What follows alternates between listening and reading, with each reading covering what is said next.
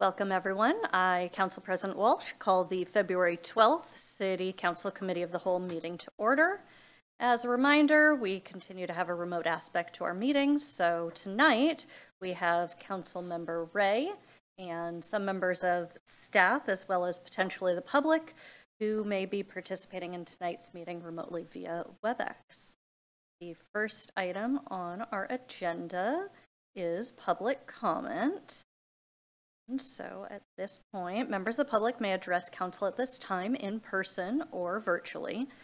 Those who signed up in advance to make comments will be called on first. If you're joining us virtually and would like to make comments, please raise your virtual hand or send the host a chat message. If you're on the phone, you're going to look for *3. If you've joined by computer or a smartphone, look for the hand icon. If you're in the room and did not sign up to speak, I will ask for other speakers before closing this portion of the meeting. So, clerk, has anyone signed up to speak for comments tonight? Council President, nobody has signed up previously to speak, and we have no virtual attendees at this time. Okay, and do we have anyone who would like to make comments? Looks like no. So, as a reminder, written comments can be submitted at any time. Just email citycouncil@issaquah.gov. Okay. Looking through, the next item on our agenda is ID 1610, Cascade Water Alliance Water Supply Contract Options, presented by Chuck Clark, Cascade Water Alliance, and started out by Emily Moon. Thank you very much. Good evening, City Council. We do have a guest this evening. Chuck Clark is the lead contracts negotiator for Cascade Water Alliance, and he will be presenting the bulk of the presentation tonight. I did want to just introduce the item and introduce Chuck. Also, Matt Ellis, our utilities engineering manager, is here with me tonight. Matt has been representing city staff at many of the Cascade board meetings where they have been discussing these potential contracts. So tonight, the purpose of our meeting is to give you a first opportunity to learn more about what Cascade has been discussing and to share an overview of the contract proposals from Seattle Public Utilities and Tacoma Water District for long-term water supply in our region.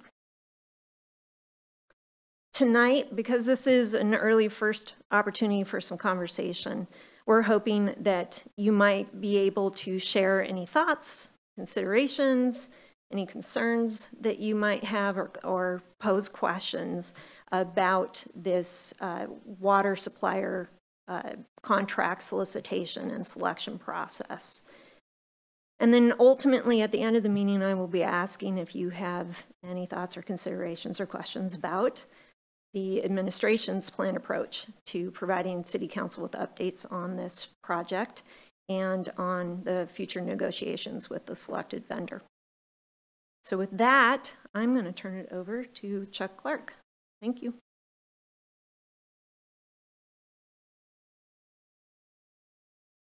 Thank you, Emily, and thank you all for the opportunity for at least bringing up to speed on some of the discussions that have been going on with both Seattle and Tacoma.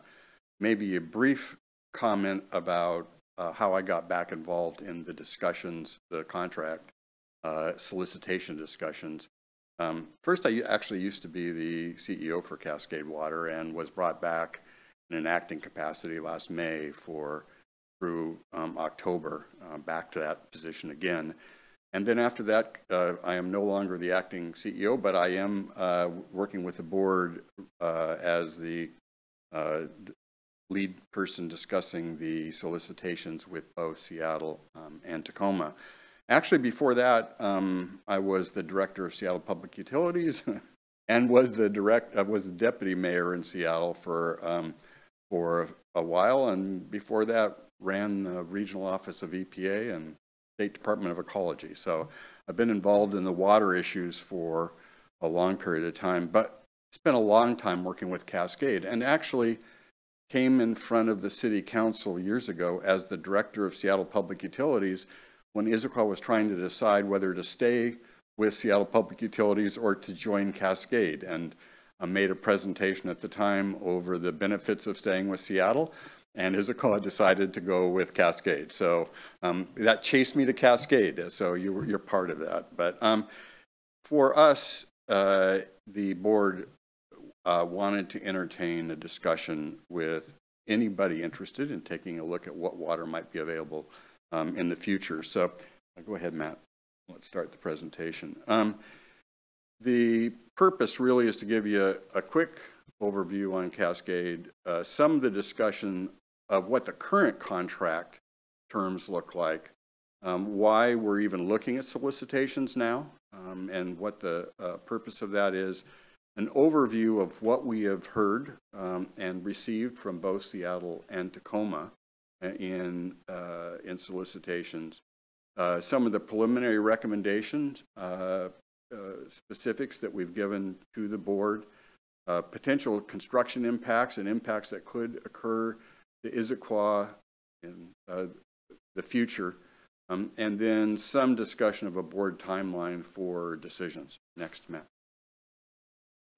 As many of you may know, Cascade is one of the 4 what are called the big water suppliers in the region: Seattle, Everett, Tacoma, and Cascade.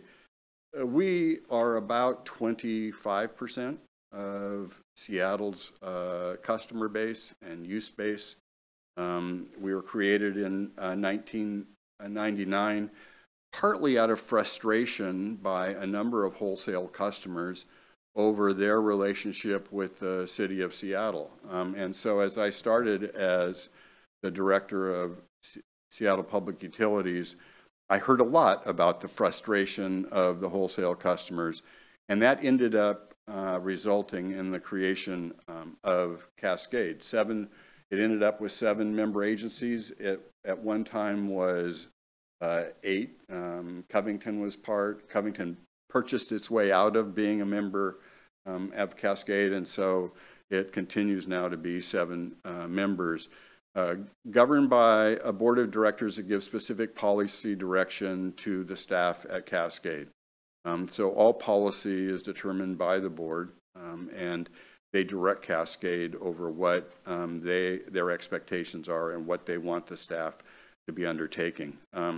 As part of the early formation of Cascade, as many of you know, they purchased Lake Taps, which has been owned and operated by Cascade now for over a decade, and was purchased really as an insurance policy to the future that may or may not be used for water supply, depending upon the impacts of climate change, depending upon the impacts of future water supply issues, demand and supply both. Next slide. We currently have a contract with Seattle. It's called a block contract. We pay for 33.3 million gallons of water a year. It's called a take or pay contract. We pay for 33.3 regardless of whether we use that or not. We actually pay at a slight discount over what the other wholesale customers pay for that contract. We currently average about 28 million gallons a day of water use. So as you can tell, we pay for 33, we use 28, but because of the discount, we're actually paying slightly less than we would have paid if you were a member of a wholesale member still with Seattle. The block contract that we have with Seattle starts to decline in 2039, which means at this point, if you're going to start taking a look at what you may need in the future, building Lake Taps or some other future supply, you need to start taking a look at that now so that you have enough lead time to deal with that. The contract with Seattle ends at 2063. Between 2039 and 2063, it slowly declines over time, and starting at the end of 2063, there's about 5.3 million gallons still that are going to be purchased from Seattle. The rest will no longer be purchased from Seattle. Next. The question always is, why negotiate now? Part of the issue is when you take a look at the Seattle contract slowly ramping down, you take a look at what demand looks like, and the demand line now is more the kind of yellow amberish color line, which still may be slightly high, but shows that there are some challenges in the out years if you don't start taking a look at lake taps. So if you take lake taps off completely right now, you'll see that there are problems with having enough supply. So the issue and the reason to start taking a look now is, one, it takes 20 years if you're going to plan to do something with lake taps, but two, if either Seattle or Tacoma are interested in providing additional water in the future, you need to lock that water up as soon as possible so that you are not forced into too early into looking at building lake taps and building treatment at lake taps. Next slide. When you look at the region as a whole, you know, you saw the previous slide that says, oh, we may have some challenges. But if you look at the region as a whole and you look at what's called aggregate water supply, what's available in the region when you look at both north to Everett, Snohomish County, you look south to Tacoma, and you look at Seattle, you'll see that even with current forecasts and aggregate forecasts, which are fairly high, there still is a lot of water in the region as a whole. And one of the challenges is, how do you maximize the use of all the regional water before you step off a cliff of building additional supply? And if you think about electrical utilities, for example, the interties, they move electrons all over in dealing with electrical supply. In this region, we have the flexibility of having sufficient water that in the long run, if you can figure out a way to have a regionalized system, you can be able to move those molecules of water throughout the region, and they won't have a flavor. It isn't Everett water or Seattle water or Cascade water or Tacoma water, it's regional water. And it results in both a better environmental solution, but also a better economic solution in dealing with the water that's currently already available. Next slide. When the board asked the staff to take a look at contract extensions, they put some principles in place or objectives that they would like to see. They said to the staff, go out and talk to Seattle and Tacoma, see if you can get a minimum of a 20-year term or longer, because that then delays the need to develop lake taps. See if you can get reasonable and predictable costs. So if you get an extension from Seattle or an extension from Tacoma, can you get reasonable and predictable costs in dealing with that? They want us to be more effective, cost effective than building out lake taps. So don't just go out and get an agreement in place, but rather put something in place that is an economic benefit to all of our customers. They wanted flexibility to adapt to changing circumstances. In other words, in 15 or 20 years, can you put certainty in the system for some medium term, but provide flexibility to future elected decision makers, the board members of Cascade and you all, in having additional choices in the future? One of the reasons Cascade was established was to give flexibility and certainty, was to give all of its members the ability to make choices over where they wanted, where they could get the best and most appropriate deal for water supply, rather than being solely tied to Seattle. That was a principle for why Cascade was established, and they wanted us to honor that principle going forward. And then they wanted to look and see if there's some way that this could lead to regional opportunities and maybe the initial stages of kind of regionalization of the system. Can we start down that path of having a more regionalized system for the Puget Sound area? Next slide. We've gotten some proposals back from Seattle. Seattle was willing to give a 10-year guaranteed extension from 2040 to 2049. They said that they would also offer maybe 2 5-year extensions beyond that, but they wouldn't guarantee those extensions. For the first 10-year extension, they wanted a $14 million, which I called a penalty payment, but a payment because we are paying less unit costs than the other wholesale customers. They wanted to make up that difference, and so they wanted a $14 million additional payment. They said, we guarantee you another 5 years if you give us another $20 million in penalty payments, so that helps make up that difference.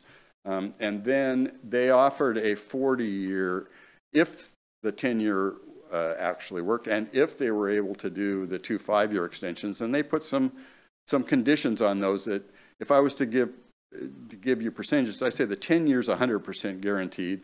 The first 5-year extension's about probably 80-85% risk of, and the second 5 years probably about 70 or 75% chance of getting that. And the 40-year extension with the conditions they put on is about a 10% chance you'd be able to get that 40-year extension. They put a number of conditions on, including a regionalized system. So they put the conditions they put in place and the premium they put on, which was 25% rate premium, would make it difficult to do that. Tacoma, on the other hand, offered a 20-year guaranteed contract, actually till last Friday. Now they're somewhere between 25 and 35 years of a guarantee. They've been working through their system to see what they might be able to provide, including both what your average use is and also what your peak use is, and they've decided they have more water than they thought they had. And so right now they're up to a 25 to 35-year extension, and would be willing to sit down and talk to us about being able to do that. So when I go through some of the numbers today, some of the benefits are actually better for the Tacoma proposal after last Friday than they were when we put this presentation together early last week. Next slide. Yeah, go ahead. Chuck Clark, thank you. This has been very informative. Was there under the Seattle contract for the first 5-year extension, it was going to cost $20 million. Is there a charge to the second 5-year extension?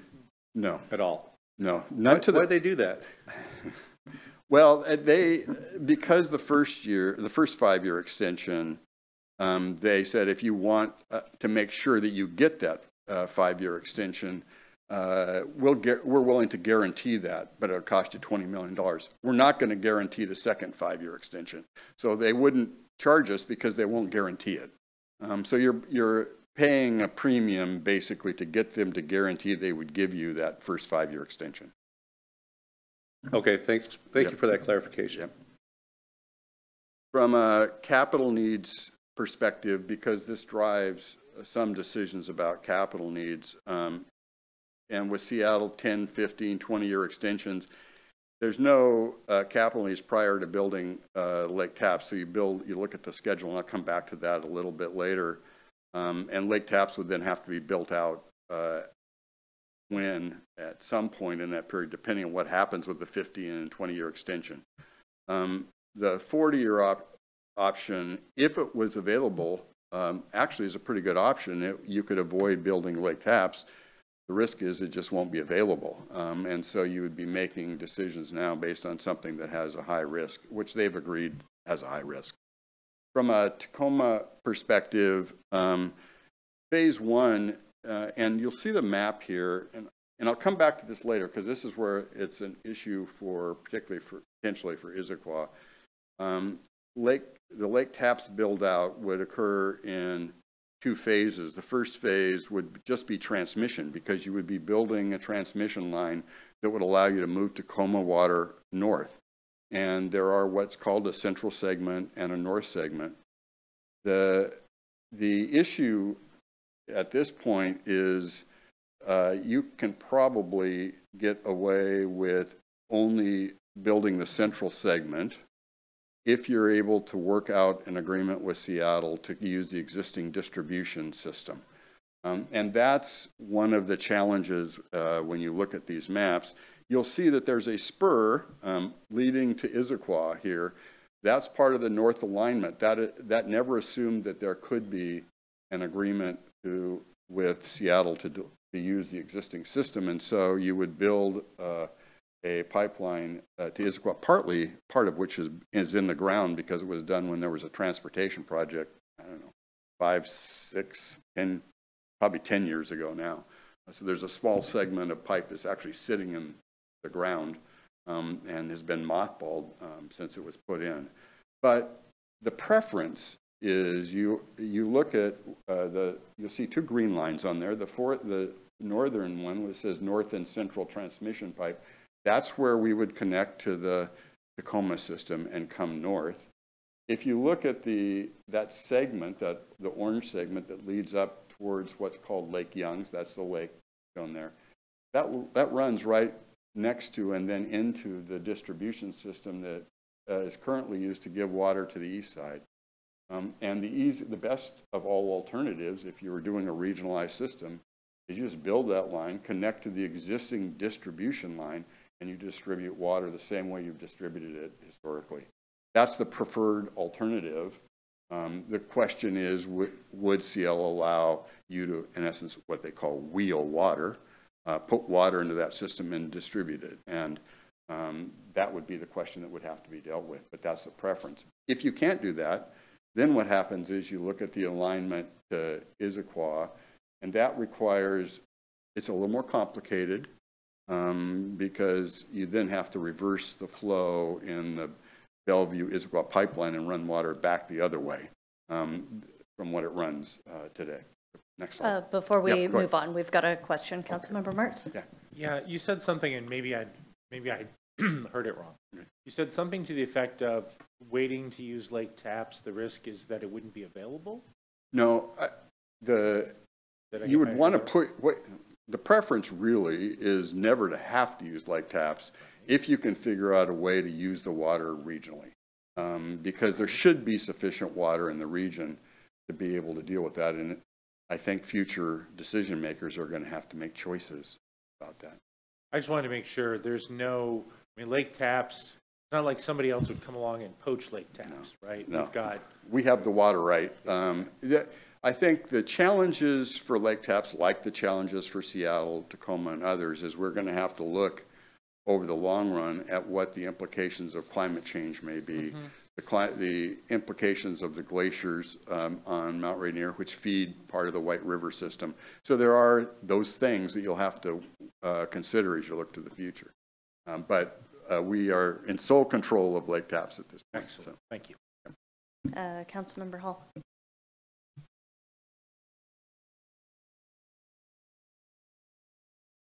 Good, Mike. Thank you. So what I heard too was that the risk was that the 40-year option might not be available to us. So can you describe what that risk is? It's just that Seattle's need might be more than they anticipate, and so they wouldn't be able to. They put a number of conditions into the 40-year agreement that it would require them to have developed a regional system. So they will have had to build interties, which they have done. They've not talked to anybody nor done any discussions on, and or they would have to develop an additional water supply source, and they're looking at additional water supply sources. They've said they don't have water available now for that 40-year supply, and so they would have to meet a series of conditions for developing additional supply to make that 40-year available. And then if the 40 years available, you need to pay a premium to be able to have that water. And Cascade can't have that 40-year agreement. Only your individual members can have that 40-year agreement. They don't particularly like Cascade as a whole. So they have said it has to be the individual members would be able to have join Seattle. And the problem it creates for individual members is you still would own lake taps, and you still be paying for operation and maintenance of lake taps, and then you join Seattle, you would have a premium to pay for that water supply. So it creates something that is probably not really financially feasible. Next slide. From a capital needs draft timeline, you can look at, from a Tacoma perspective, we'd start, if you did a Tacoma agreement because you're starting to take a look at building a pipeline, the planning work really starts in 25 and 26. Project delivery prep starts in 27 through 30, and then you'll see project delivery in 31 through 40. Part of the, if you go back when I showed you that map, that middle segment from the Tacoma pipeline to up near Lake Youngs, we've already, I think we're at about we own 90% of that right-of-way or easements now already for that segment. We don't for the other segments, but for that one we do. And so there isn't as much property issues associated with that portion of the segment as there would be if we have to do a northern alignment. With the Seattle, if we got the 10-year extension, it buys us a little bit of time because we don't have to start building a pipeline for the Tacoma water, but it only buys you really about 5 years. So because you're still going to have to go off, and since they'll only guarantee you 10 years, you can't wait and find out whether someday in the future they're willing to give you additional water. You're going to have to start planning and building because if you wait, the risk is on you. I mean, what's happened is with the Seattle discussions, they've tried to shift most all the risk to Cascade. And that creates challenges because you have to make individual decisions on dealing with that. Matt, next slide. The financials, roughly. The 10-year extension from Seattle is worth about $53 million for Cascade under the existing contract, even with the slight premium we pay. The 2 5-year conditional extensions, if we were able to get them, which is right now an unknown, is worth about another $132 million. And then the 40-year extension will be worth $900 million. It's a valuable asset because you wouldn't build lake taps through 2100. I mean, it puts a long extension on there.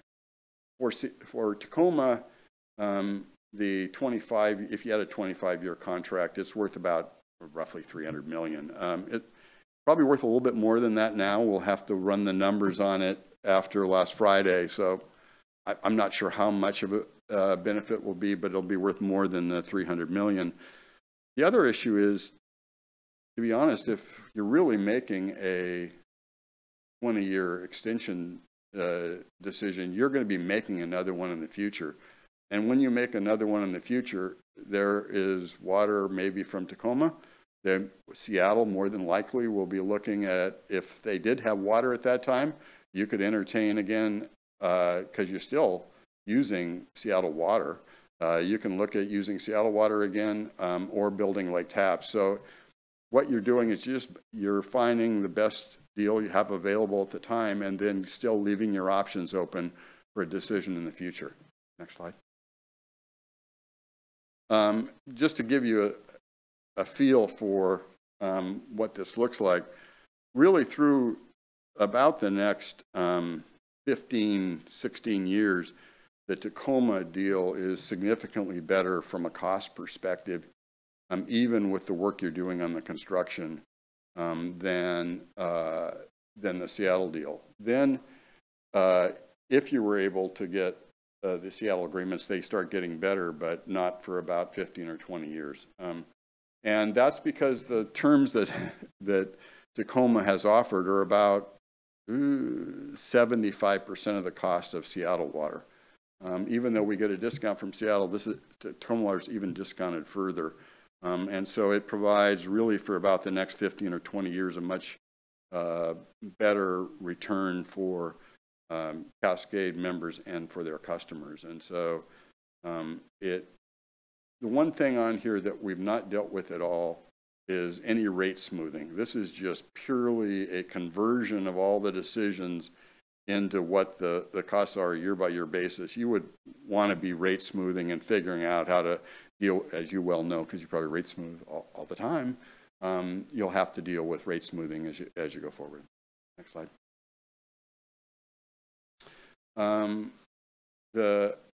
I think we can probably skip this one because I've already done that. So let's go on to the next one. So the preliminary recommendation we gave to the board was to take a look in more detail at the Tacoma offer.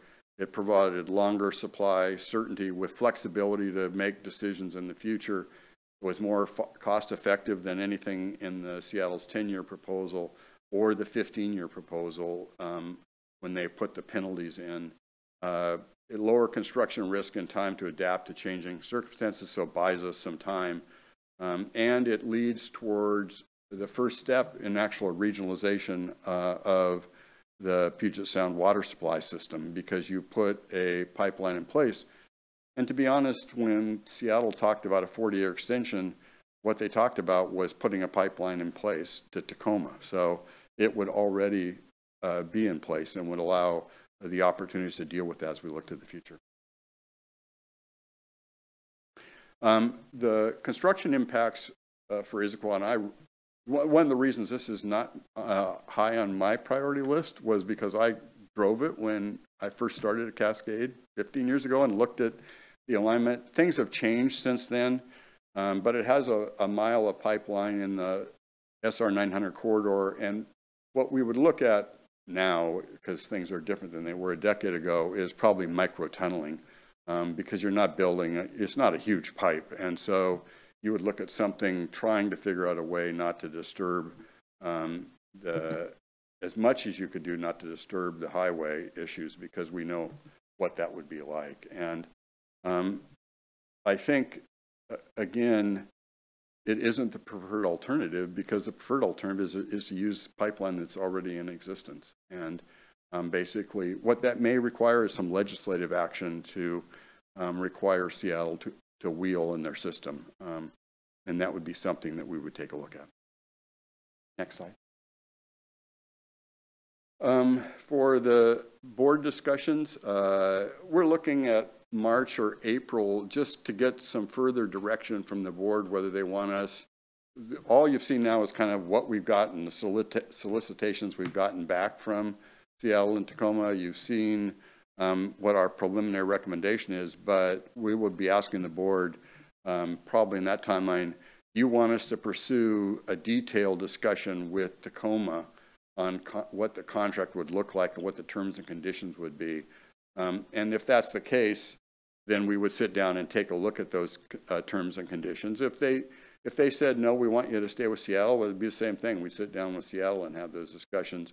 We're looking at some board authorizations sometime in the fall of 2024. So we're trying to provide as much time as possible so that we can get all the questions and issues out on the table and discuss, give the board an opportunity. You're actually the first council or district I presented to. Actually, tomorrow night I'm in Redmond, I think, and over the next month I will have been out to all 7 of the member organizations, councils, or commissions. I'm making this presentation so that everybody gets as much information as possible. We've made this as public as we possibly can. Some have argued we've made it public because it pits Seattle and Tacoma against each other. We've argued we've made it public because we want everybody to see all this information.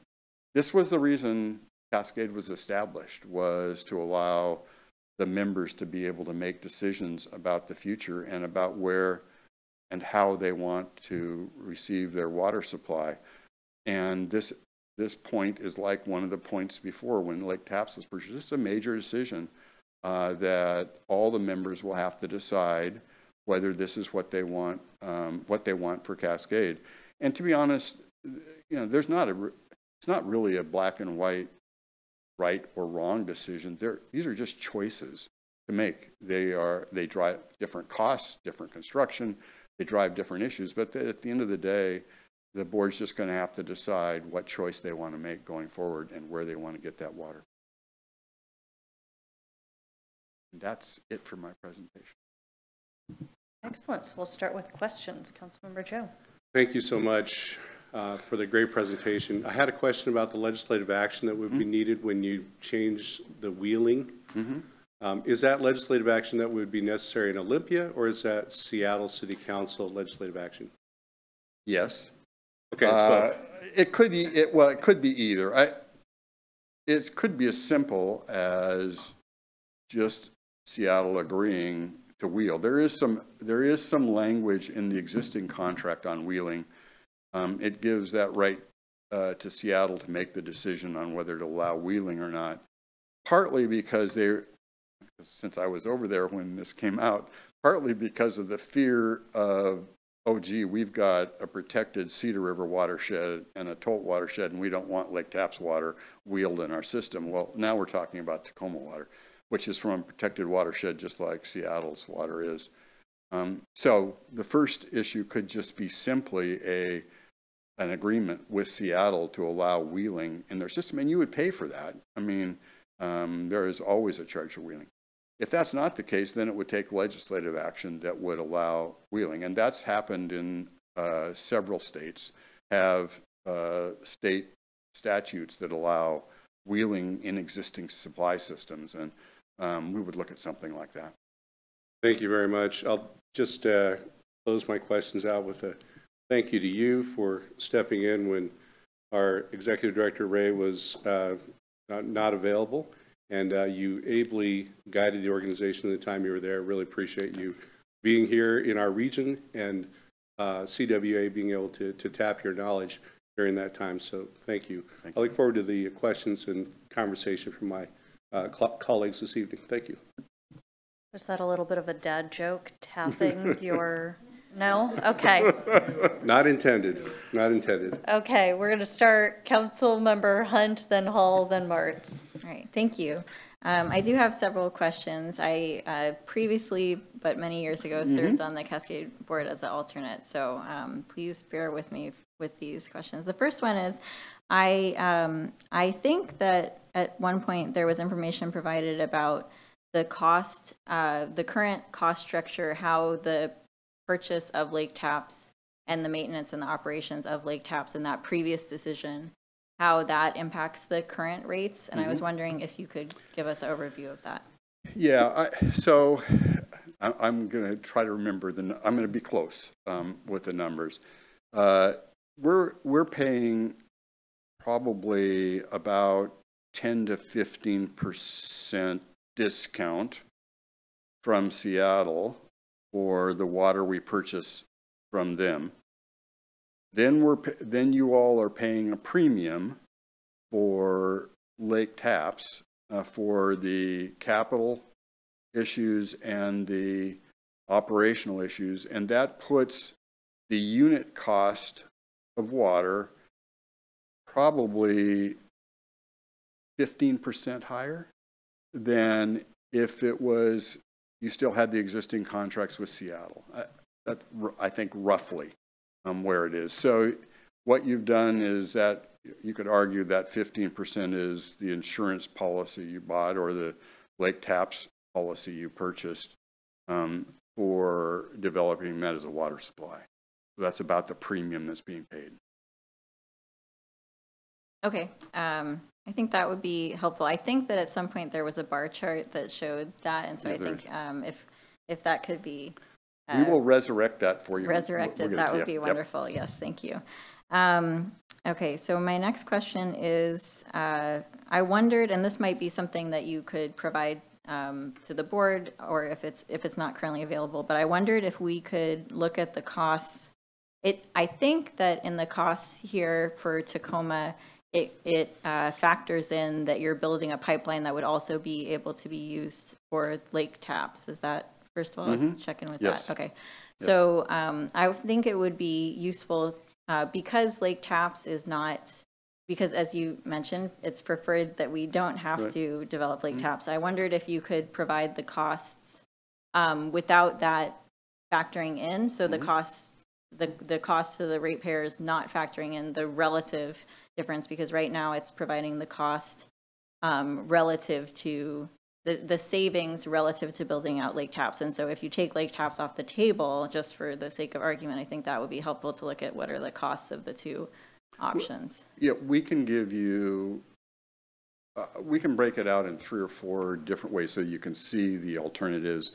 We can break it out so that you don't see the lake taps cost when you look out into future estimates. We can also break it out so you only see a central segment of costs, which is, that would allow us to do wheeling through Seattle without having to build. If you look in here, you'll see there's a north segment and some other stuff. So we can give you, if you're able to tie into the Seattle system, here's what the cost would be. And then we can give you, here's what the cost would be if you had to do kind of the full thing. So you can see it that way. You can see all those pieces, and we have that information. We provided some of that to we've done, I think, 3 4 to 5 hour sessions with member staff and with some of the board members in excruciating detail, and so we can provide some of that to you. Okay, great. Yeah, I think that would be helpful because the lake taps development is not a preferred alternative. And so I think it's useful to think about futures in which we don't have that developed. And then, okay, on the demand slide, and I recall this from my time on the Cascade Water Alliance Board as well, there was a 2006 demand projection that was much higher than it was realized. And I did see that since then our demand has been going down, but again, the projection has it making a U and then going back up. And so I wondered if you could talk to maybe what the uncertainty is in that. I imagine that it factors in climate change and a number of other things, but I wonder if you could speak to that, and maybe also if there are things we can do as a community to make sure that we're not, that we do continue what is currently a downward trend in the water demand. It's a great question. Maybe a couple pieces of information because it fits in with that. If you look at Seattle's provides about 75 or 80% of the water in the region, or water supply. And if you go back to 92, since 92, the population growth has been about 35 to 40% for the service area. The actual use has dropped 35 to 40%. So you've got population going up, and you've got per capita use and total use down, both. And so when Cascade, because you'll probably find a letter floating from somewhere around that I wrote when I was at Seattle, criticizing the demand estimate, but the 2006 estimate was simply pretty much going to each one of the members and saying, how much water do you think you're going to use, gathering that and then putting it on a chart. And it, as you can have seen, it was way over an estimate. We're going through right now and updating that estimate and taking a look at what assumptions you might be able to make related to per capita use. In essence, can you continue to see a reduction in use patterns? And if you can, how much, if any, does that reduce that demand line? Because you're basing you base your decisions on what that demand line looks like. And so we're taking a look at that now. So you're going to see an updated one before we ask the board for a decision, because we want to make sure that we're basing it on the best information available. The biggest issue to continue to work on in the region is peak use, not average use. Because in this region, peak is what drives you to build additional capacity. It's that summer use, which used to be roughly probably twice what average use was. Still is close to that. Seattle uses about, I think their base use is about 105 million gallons a day on average for the year. But during the summer, when they get to peak days, it It's between 180 and 215. Now, in 92, it was 326. So huge decrease, but that peak use continues to drive the need to go out and build additional supply, because when you look at the way Seattle calculates their ability to provide water, it's not based on the 105, it's based on the 200. So every time you look at that, when you ask, do you need to provide water? Well, I need to provide water to peak if I guarantee you that you're going to get water. So the more you can do to reduce peak, the better off you are. And the more water it makes it available in the region. Okay, great, thank you. Two more. One is these construction projects, for the Tacoma pipeline, several $100 million, and then the lake taps is $2 billion, I believe. So I'm wondering if you can speak to the plan for funding those, and also uncertainty around that, because we did discuss uncertainty in getting the contracts, but not the uncertainty in the funding for those. It's actually Seattle or Cascade has started putting money away already. So they have had money going into a fund over the last few years that they're starting to build a base for that construction. Those costs are built into the cost estimates that we showed you, those charts, they're built in, but we have details on that we can provide on that also. The estimated costs for the pipeline was basically, we've put in a number of inflation factors. We took a look at what existing pipeline construction has been in the last year. So we actually went out and looked at existing pipelines that are under construction, looked at existing costs, and then inflated it by, I think it was 35%, to give us, to try to absorb potential risk issues associated with that pipeline. And there is, the biggest project going on in the region is actually down in Tualatin, where they are looking at getting out of the Portland system. And actually for the last 5 years, I've been facilitating their technical experts panels on how to go through the process of looking at what those cost estimates are. So we tried to steal some of their work and utilize that in estimating costs. And we tried to be honest, overestimate costs slightly to make sure that, I hate underestimating. So we have tried what we can to put enough cushion in there to deal with those costs. But we've got all of that information broken down in a lot of detail. We can provide some of that basic information to you. When we provide you the pipeline information I said earlier, the by segment, we can also give you some of that information. Okay, thank you. So do I understand then that the ratepayers, money from the ratepayers would be used to fund this $2 billion? Yeah, well, unless you can get federal grants and do other stuff. I mean, if you ever went back to the way it was, I ran the construction grants program for federal money back in the late 70s. And that was when 90% grants were available from the federal government. And, and if we ever went back to the era where you could get federal or state money, we would jump on that immediately, but it just doesn't, I don't see that on the horizon at this point.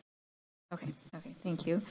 I think this is my last question. So on one of the slides with the rates over time, it was one of the last slides that you showed.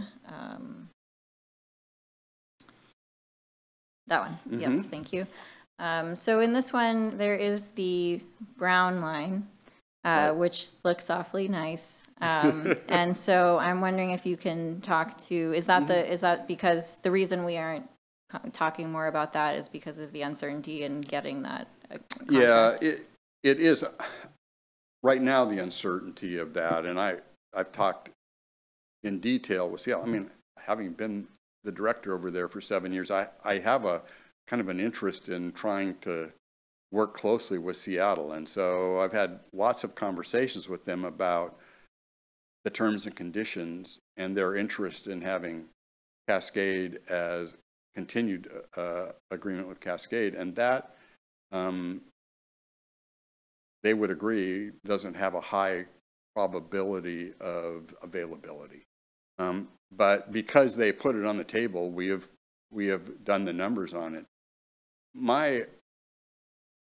I won't be around to deal with that as this goes forward, but I'm not sure that's not available in 10 or 15 years. That if you take this next interim step of, let's say it is an agreement with Tacoma, the water in the region's not going away, and if there is still water available from Seattle or more water available from Tacoma or from Everett, if that's the case, it only takes an 8-mile pipeline in the north to connect to the Everett system. You would be able to look at something like that in the future, assuming you got everybody in the region to agree. Any graph would look like that because you would not be building like taps at that point. Okay, that was it. Thank you. Councilmember Hall, you're up next. Thanks, and I also have several, so feel free to pop between me and I think Councilmember Mark question too, so Brian, if you want it. Wow, 90% grants from the federal government sounds great. Well, think about this. I tried to convince Seattle at the time to take those grants for the secondary treatment plant for sewage treatment, and they didn't want it because they were going to get an exclusion from secondary treatment. So they were just going to put it into Puget Sound. So they turned those grants down and then didn't get the exclusion from secondary treatment. So. Thank you very much for the detailed presentation, by the way. So from what I understand, the fund that you were talking about that Cascade's been putting money away for the build out of Lake Taps, there's some flexibility in that fund, right? It's a capital fund that could be used for the pipeline next to Tacoma, right? It's being put aside for that purpose. Okay. All right. Well, then thank you. So stepping back out then to the different options, can you give us any more context as to why the Tacoma contract seems to be so much more favorable? Yeah, politically, yeah. I would, since we've done all this very publicly, because Seattle, I'll give you my perspective.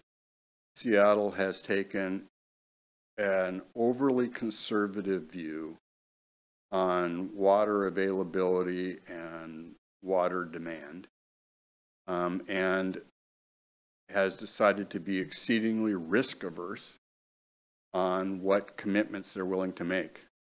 And I've had endless conversations with them because I used to be involved in all those discussions. And I think they've been overly conservative. I think they could easily have done this is my view, they could have easily agreed to a 20-year extension, but that's not where they are, and they're not moving and they're not budging on that issue. And I've talked to them since I came back in May about that issue. Tacoma, on the other hand, if you remember, they had a large paper facility down in the port that recently announced its closure, and they closed, I think they're closing finally shutting down this month. But that was about 13 million gallons a day of water that they were using, 13 to 15 million gallons a day of water. And all of a sudden, Tacoma has a significant amount of water available. And the biggest challenge we've had with Tacoma and trying to pin down how much water has not been related to how much water they have available. It's been the technical issues of how much can you move through the pipeline and meet all their customer needs and still provide the water north to Cascade. And so that's what they've been working through, and they reached some agreements last week internally on how they're going to be able to provide that water.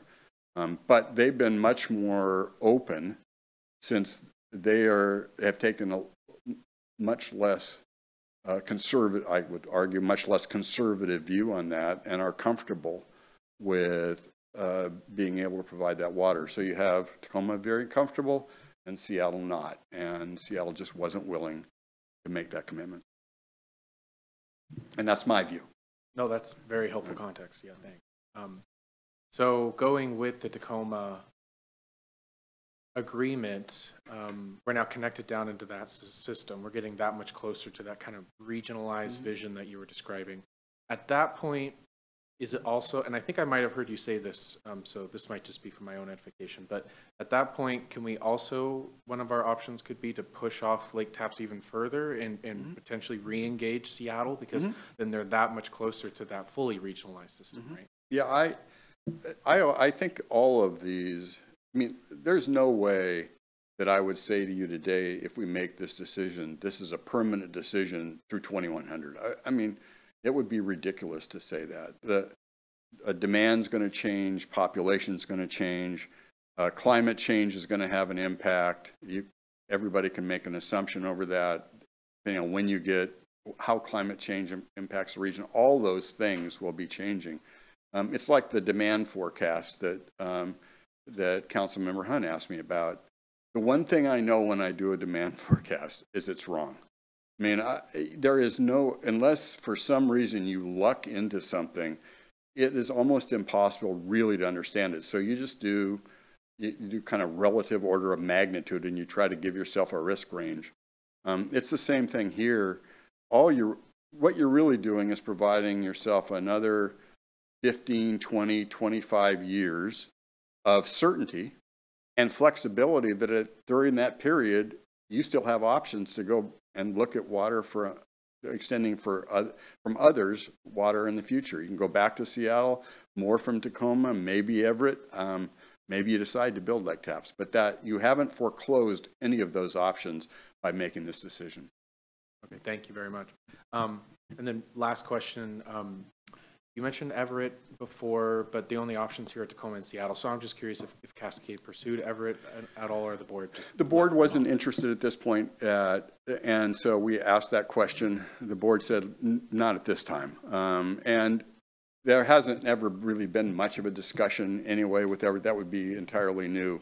So you'd be opening up something completely new. However, you know, since I'm a commissioner at Woodinville Water, we actually have a water right that we jointly own with Everett, and the intertie is not very far from Woodinville and from the Seattle system. So what you're really talking about is 7-8 miles of pipeline that would intertie that system. So over the long run, if you're in terms of decades, looking decadally, there will be options to deal with that as you look at the future. Okay, Councilmember Mertz. Thanks. Couple of questions about programmatic risk in regards to the Tacoma system as opposed to the Seattle system.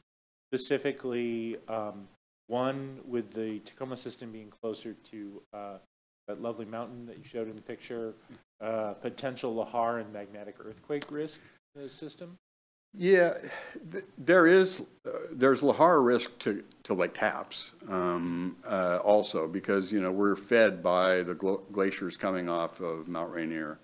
And the Cedar River system for Seattle has some of the same issues. So you look regionally, and there are individual risks.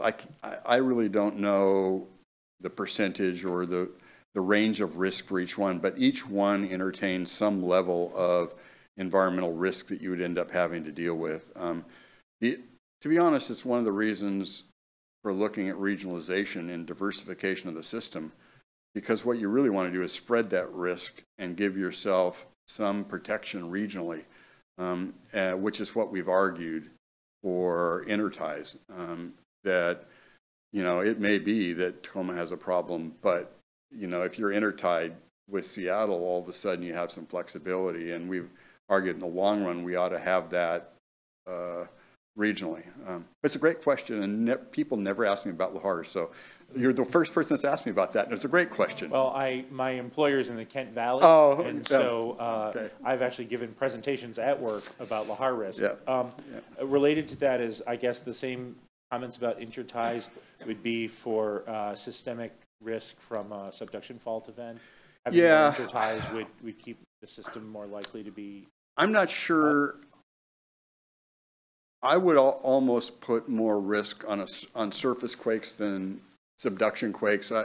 They tend to have a much more disruptive impact on the pipelines, because where the pipelines sit, and most of them are there's some fault typically all throughout Puget Sound, and the Woodinville utilities office sits right on top of the fault. So, you end up dealing with those issues. I'm a little bit more concerned about those. And we've argued that's one of the other reasons why it would be nice to have interties throughout the region, because if one, it's usually not from a surface quake perspective, it's typically not the entire region that gets impacted. It's usually one. Now, having said that, if you look at a big enough subduction quake, at that point, it's the whole region anyway. And you're going to be out of water for, your customers, 80% of your customers are going to be out of water for weeks, if not months. I mean, there are horrendous risks. Earthquakes are horrendous risks. And it's why, I know at Woodinville, we're spending a lot of time talking about our pipes and talking about changing the nature of the pipes we're installing to more along the lines of what Japan has done and what California uses for some of their standards to deal with the risks associated with earthquakes. It is significant for this region. And the last risk-related question I have is also because I was in the Kent Valley in 2009. Are all the issues around the Howard Hansen Dam fully resolved? No, no, they're closer. There are pretty much agreements in place that are close to being finalized between Tacoma, the tribes, and the federal government that will deal with, I think, opens up the final availability for Tacoma to get more water out of Howard Hansen. But it continues to be an issue, as does Mud Mountain Dam, where, there are issues associated with Mud Mountain Dam too. So how, as we as a member of Cascade Water, Seattle's system appears less at risk of those sorts of issues? It relies on a smaller number of dams that are 120 years old. Yeah. Yeah.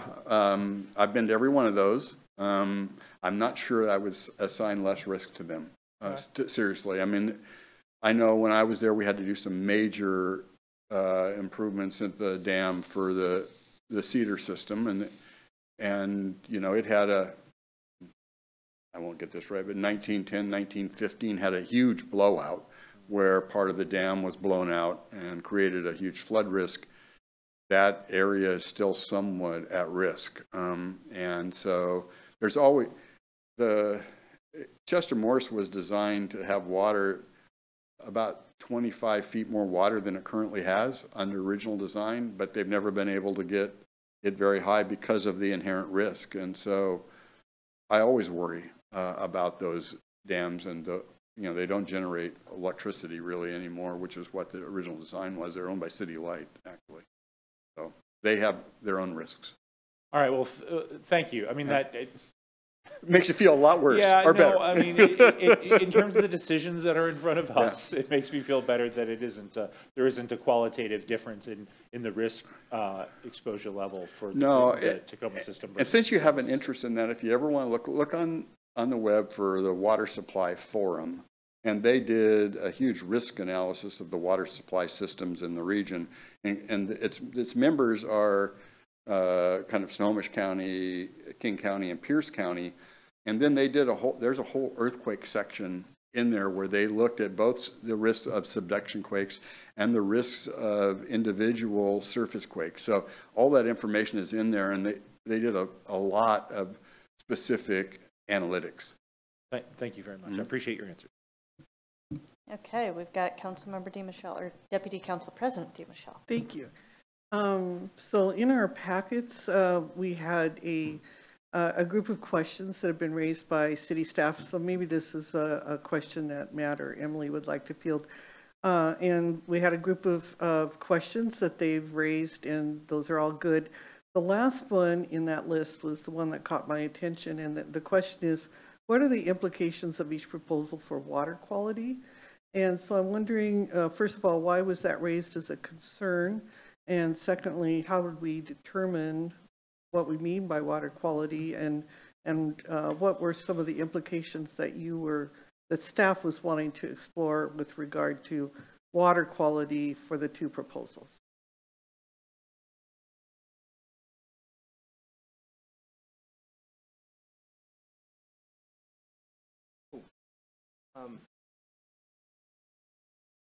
Trying to recall, can you repeat that one more time for me? And you can start by introducing yourself I'm as sorry. well. I'm Matt Ellis, Utility Engineering Manager.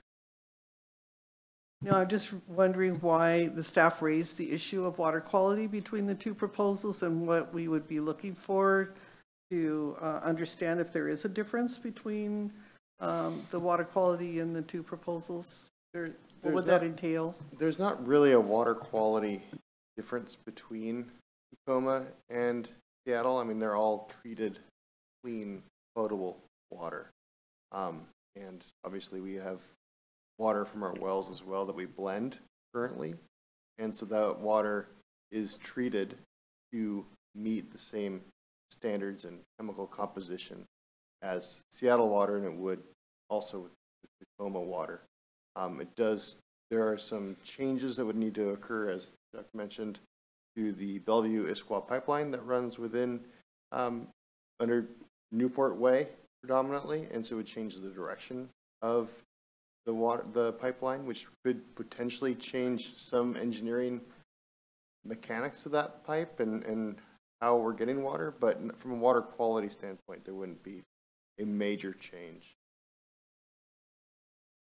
It's a great issue to raise. Thanks. Because when you reverse flow in any system, it raises significant questions about how well you've done the planning and how well you're managing the water quality. Because you reverse flow, if there's sediment and other things built up in a system, it can elevate those and raise those. Like I said, I've been doing a lot of work down in Oregon on that issue, and that's the specific issue we're dealing with, is because they're reversing flow in a major system. They're going to take water out of the Willamette that they never took water out of before, and it's going to serve Tualatin.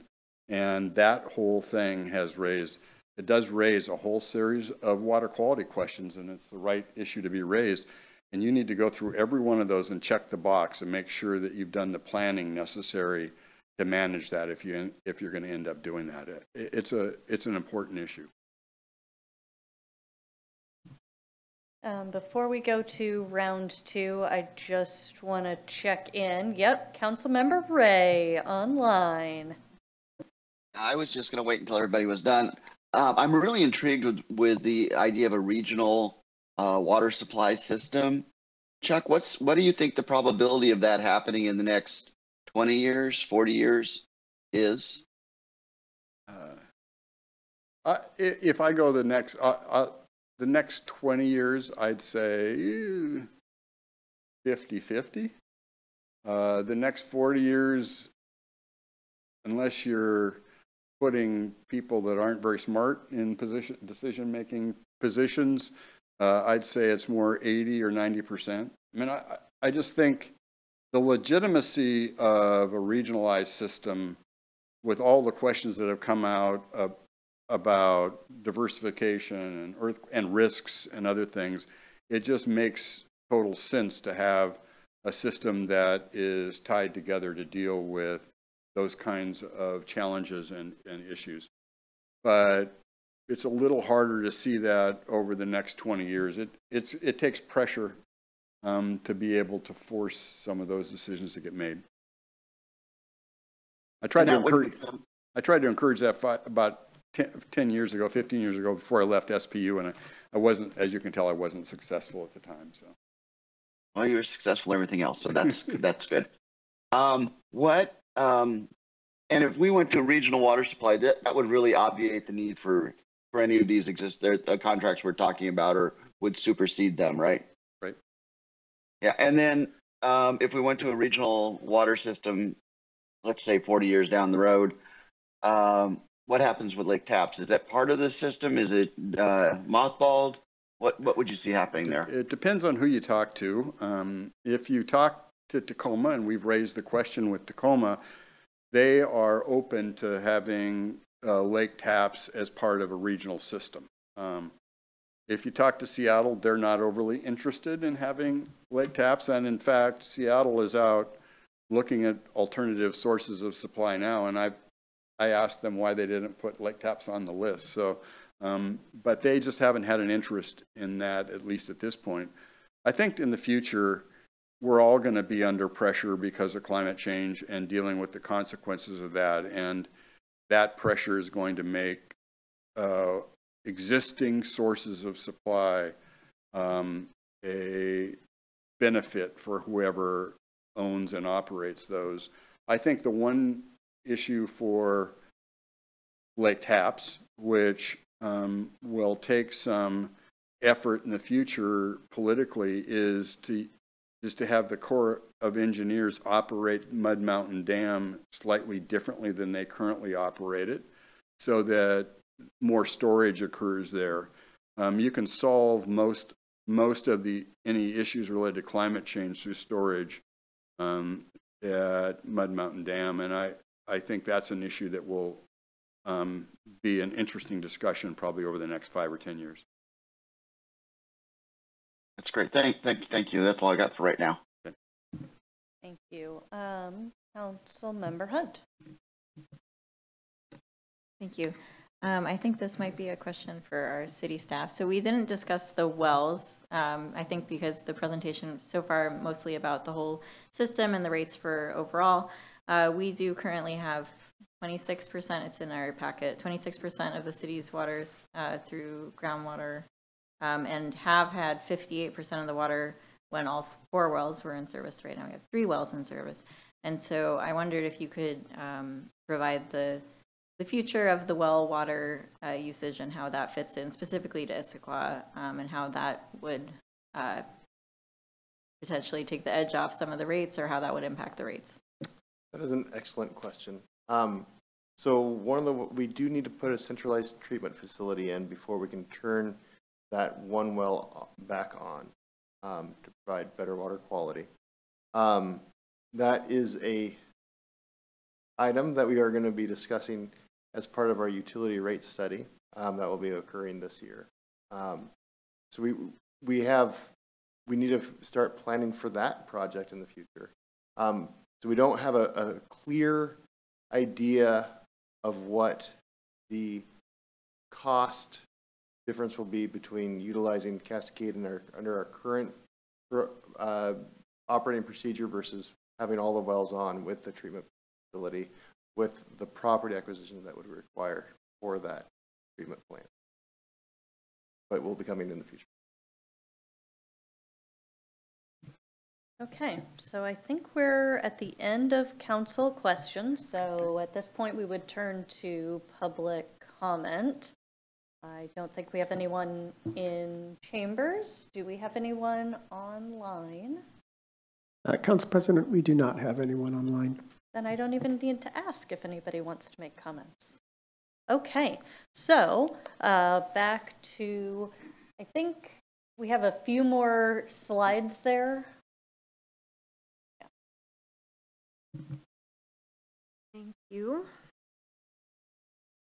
We just wanted to make sure there was an understanding of a timeline, and so as you have heard, the Cascade Board anticipates they may, in April timeline, begin to negotiate with Seattle or Tacoma, pending board direction on that.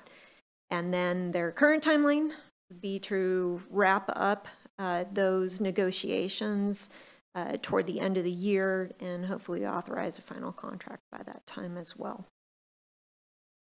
So for this evening, we were proposing that we come back, provide you a status update in late second quarter, early third quarter, with how things are progressing with the board. How are those discussions going? As you heard tonight, Chuck mentioned just late last week, there was a new ripple in a proposal. And so we'd like to come back to you prior to the board taking any final action, letting you know what is currently under consideration and how those discussions are progressing. So tonight we were hoping to get feedback on that as our next step. Also wanted to just gauge how your conversation went tonight and what additional questions you had and whether there was a need for another presentation in depth. So this has been very helpful for me to hear your questions and understand your thought process. And I think we have some follow-ups that we'll work with Cascade on. Excellent. Well, I'm glad that so far all of our questions about fears of risks and all of those things just feed into the conversation. We wouldn't be policymakers if we weren't doing that. Councilmember Hunt, do you want to start with feedback? I am happy to, but I do also have a process question, clarification. Okay. So we do have Mayor Polly and Councilmember Joe who are on the board, but I wondered if council will also, if there would be another decision-making step that council would be involved with if we were to go with a contract, and what that process like. When Cascade's board takes action on the contract, that is the action that authorizes the contract. So we're not anticipating bringing a question to city council, and that's why moments like this and the future check-in are going to be important to help you share your thoughts and make sure your questions get answered so that the representatives on the board can advance those. Okay, and the future check-in could be after action was taken, is that right? It looks like that the way it's written. It could be. I think we're still trying to ascertain whether the schedule that they have put forward is going to be the ultimate schedule. Madam Mayor Pro Tem. Yes, go ahead. Good evening. And I think you all need to tell us if that makes sense or not. I mean, there are lots of moving pieces here. There may be other options that come on the table through board discussion at Cascade. And so I think really part of this question is how much would you like to be involved? So please provide some input on that as well. Okay, you heard the administrator. So, Councilmember Martz. Two things. First off, I just want to mention how much I love the water quality in Issaquah. I come from the Midwest, and there are many things that I love about the Midwest. The water quality is not always the greatest, even in the Twin Cities, which prides itself on having a high quality of life. So the water quality here is just impeccable. I haven't heard anything today that doesn't make me think that we shouldn't just let the administration go find the lowest cost. I'm not hearing anything in terms of policy or programmatically or risk or, binding us into anything that wouldn't just say, go get the best deal for the residents and businesses. So that would be my preference, to just unleash the administration and let them go forth and do what they see fit. I don't see any minefield here lurking where there's a potential outcome that would be the lowest cost, but would have some other factor that would make it undesirable. Thank you. And before moving on, do you have any concerns or commentary on the kind of proposed schedule of coming back? No. Great. In terms of, do I want to see more? No. That was my point. Like. Great. Yeah, clarifying. I'm going to go Councilmember Hall, and you guys both raised it at the same time, so go ahead. Okay, thank you. And thank you very much for Cascade for coming out and walking us through that. There are definitely some water nerds council, so it's good to have you here. I think the process schedule looks right. My only caveat would be if the board suddenly starts to steer left towards Seattle. I think it would be good to get a touch back with council just to kind of understand what they're thinking of, because I think for the most part, Councilmember Martz is right. I mean, the low cost alternative also creates that vision of a more regionalized system, or gets us closer to that. So it seems the right choice. I think in our questions, there's a lot of good feedback and context for Councilmember Joe and Mayor Polly to bring back to the board as well. I think whatever helps us put off the development of lake taps as long as humanly possible is the right choice. And like Councilmember Ray, I'm enthused by this kind of vision of a more regionalized system in the far long term. So again, I agree with this, and thank you very much for answering our questions. And at the moment, Tacoma seems like the right approach, but just keep us in the loop. As definitely interested in kind of some harder numbers now that that's gone up to like 25 or 30 years, as you said. So maybe that can also be something that comes back. But as for another council touch, I don't think it's necessary unless they do something completely different. Great. Councilmember Hunt. Thank you. So I think that because we heard that we're going to have an updated demand forecast, and a lot of this does hinge on the demand, as well as a updated, as you know, the current contract is currently being discussed, and there was an update of Friday last week. So I don't think we have the full picture. So I would prefer to have that information come back to council. I think there are also a number of questions that we'll have some additional information about. I do also understand, Councilmember Joe, there's probably ways that you could bring back, you know, how the discussion is going to council in other ways in your updates. But my preference would be to get that information back to the full council because it seems like it's still very much in flux, and it's super important for the history or for the future of our city, what we do here. When we're talking about the lowest cost option, I am wondering if we're talking about the same thing, because there is the brown line, which is the lowest cost option. That's also means that we have, you know, we put our, we assume that there will be that long-term contract, which there is some risk associated with that. So there's a, you know, how risk averse do we want to be in assuming that we could do that? But I just wanted to flag that long-term option, which allows us to put off, which allows us to not develop lake taps, is the long-term contract with SPU. And I think that one also is closest to what we're talking about with the regionalization, and with, you know, when we get to a certain point, 40 years in the future, we can look at Everett and these other options. So I think that it would be good to bring back information. And I also think that it would be good to look at all of these options without factoring in lake taps, just separate from that conversation, because as far as I understand, the funding that has been put aside could be used to do other things. I can be corrected if I'm wrong, but I think that money has been put aside by the ratepayers over time and could be used to reduce rates or to go in on one of these contracts or other things. So it seems like there's a lot of options. It seems like there's more options coming on the table where options are changing. And these are big costs involved, and they're going to be big costs involved to the ratepayers. So for those reasons, I think it would be good to have this come to council, and I think it's going to be a difficult decision to make because there's a lot of variables and there's a lot of moving pieces.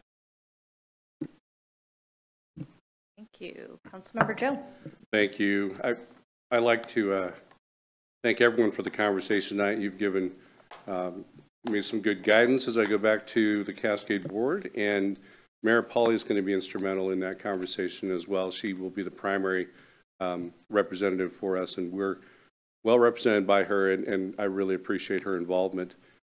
Looking at the Hall of Fame back there, Joe Forkner won the award in 2017, and David Kapler won the award in 2018. Both of those individuals were instrumental in pushing Issaquah to think wider and more in depth about our water issues. And it led to the Cascade Water Alliance agreement. And today we're thinking about kicking the can down the road a little bit in terms of deferring a major project. But we're kicking the can down the road because we have these other options, and the other options are going to open up a wealth of additional flexibility for us. So it's not kicking the can down the road to avoid something, it's kicking the can down the road to open up other options for us. And I think that if we think about it in that way, as we're working through the negotiations, and Mayor Pauley and I are reporting back, I think this could be a very useful opportunity to take us to Cascade Water Alliance 2.0, if you will. And I look forward to the conversation with the board, the Cascade board as well. And I'll report back as we go forward. But please reach out to me or to Mayor Pauly with any questions as we go forward. And if we do need to have Cascade back for a presentation, I think they're more than willing to do that. If we need them for other questions that might be necessary along the way, I think they're that's an option as well for the future. So really appreciate the conversation and guidance tonight. Thank you. Great. And I see Councilmember Ray online with a hand. Thank you. Wow, this is a really complex decision to make. And as I listened to everything, I'm struck by, and I think I'm really aligned with Councilmember Hunt, that there's a lot of moving parts here. And there's the, the financial considerations. There is the environmental risk. There is the disaster risk. There is a political risk. There's the uncertainty of what the future is going to hold. There's some technical risk. I love that we got to use the word wheeling tonight. And then there's at the bottom of it, there's the rate impact. So there's a lot of things to think about. And so I don't know that we could say today, yeah, this is the right decision, because I couldn't process everything that Chuck put on the table today, and I'd seen some of it before. So I'm kind of hoping that we can get some updates at a minimum from Mayor Pauly and Councilmember Joe as this thing progresses and as more information becomes available. And, I ask you as our representatives on the board to be the conduit and bring that information back. And then I just want to end with, something that I think is really true, which is water is the most important resource of the 21st century. It is the oil of this era. So making sure that we have enough water and that we manage it effectively is probably one of the most important things that we're going to do in our lifetime. So thank you. Thank you. Deputy Council President DeMichelle. Thanks. So I will repeat quite a bit of what's already been said, but just to think about water as a basic human need. And if it costs a lot, that has really big implications for our future going forward. So I definitely think that looking at how we can keep down the costs is really, really important. I really appreciated your presentation tonight. I am not a water nerd, so listening to your explanation made a lot of it clearer to me, and I appreciate that. But the one thing that I heard that I liked a lot was that we are in a process here. We're not going to make a final decision tonight. We're going forward. There are, as Councilmember Joe said, there are options opening up to us as we go down this path.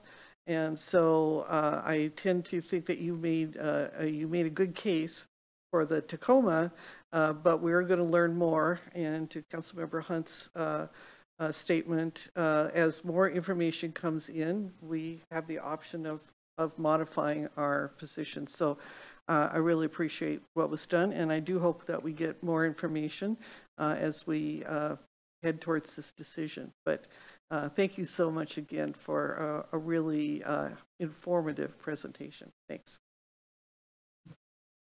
And I will just say I've had the pleasure of hearing everyone before I talk, and so I don't have anything to add. All of the questions have been asked, all of the concerns, the issues. It looks like we're going to have a good set of conversations and honestly some good options ahead of us. And so I look forward to hearing what staff says and what our representatives on the board say as the negotiations happen. Councilmember Hall. Sorry, and I know this one has gone on for longer than we planned, but I don't think it's clear to me what the next steps are. So as the recommendation was to have Cascade and staff come back one more time, either Q2 or Q3 for updates. But was the idea from your comments to have another meeting in addition to that? Well, and I will just speak for myself. I think that it would be good to have another touch with the full council before the decision. So if that's you too, then if that works out, then I think that we don't need to have another urgent one right now. But I do think that's the hinging point for me, is that it would be good to have the answers to the questions that have been raised tonight, and to have a better, once the options have crystallized more and we've separated out some of the different options a little bit better, I think that would be good to have that information come back to council. But I am one of 7, so that's my preference. City Administrator? You know, my sense from the discussion is the council wants to be kept apprised. You have 2 very talented, experienced members on the Cascade board. So I think from Councilmember Joe's comments that's been heard loud and clear tonight, and I'm sure Mayor Pauly, who I think you all know is in Tokyo this evening as part of a delegation of local government officials from the United States and Canada there for this week. She will watch this. It's the middle of the day in Tokyo, otherwise I would think she might actually be watching it live. But she will absolutely watch this. And I think based on the discussions, Councilmember Joe will keep council leadership apprised, and if it's appropriate, come back. At whatever point it's appropriate to come back, we will.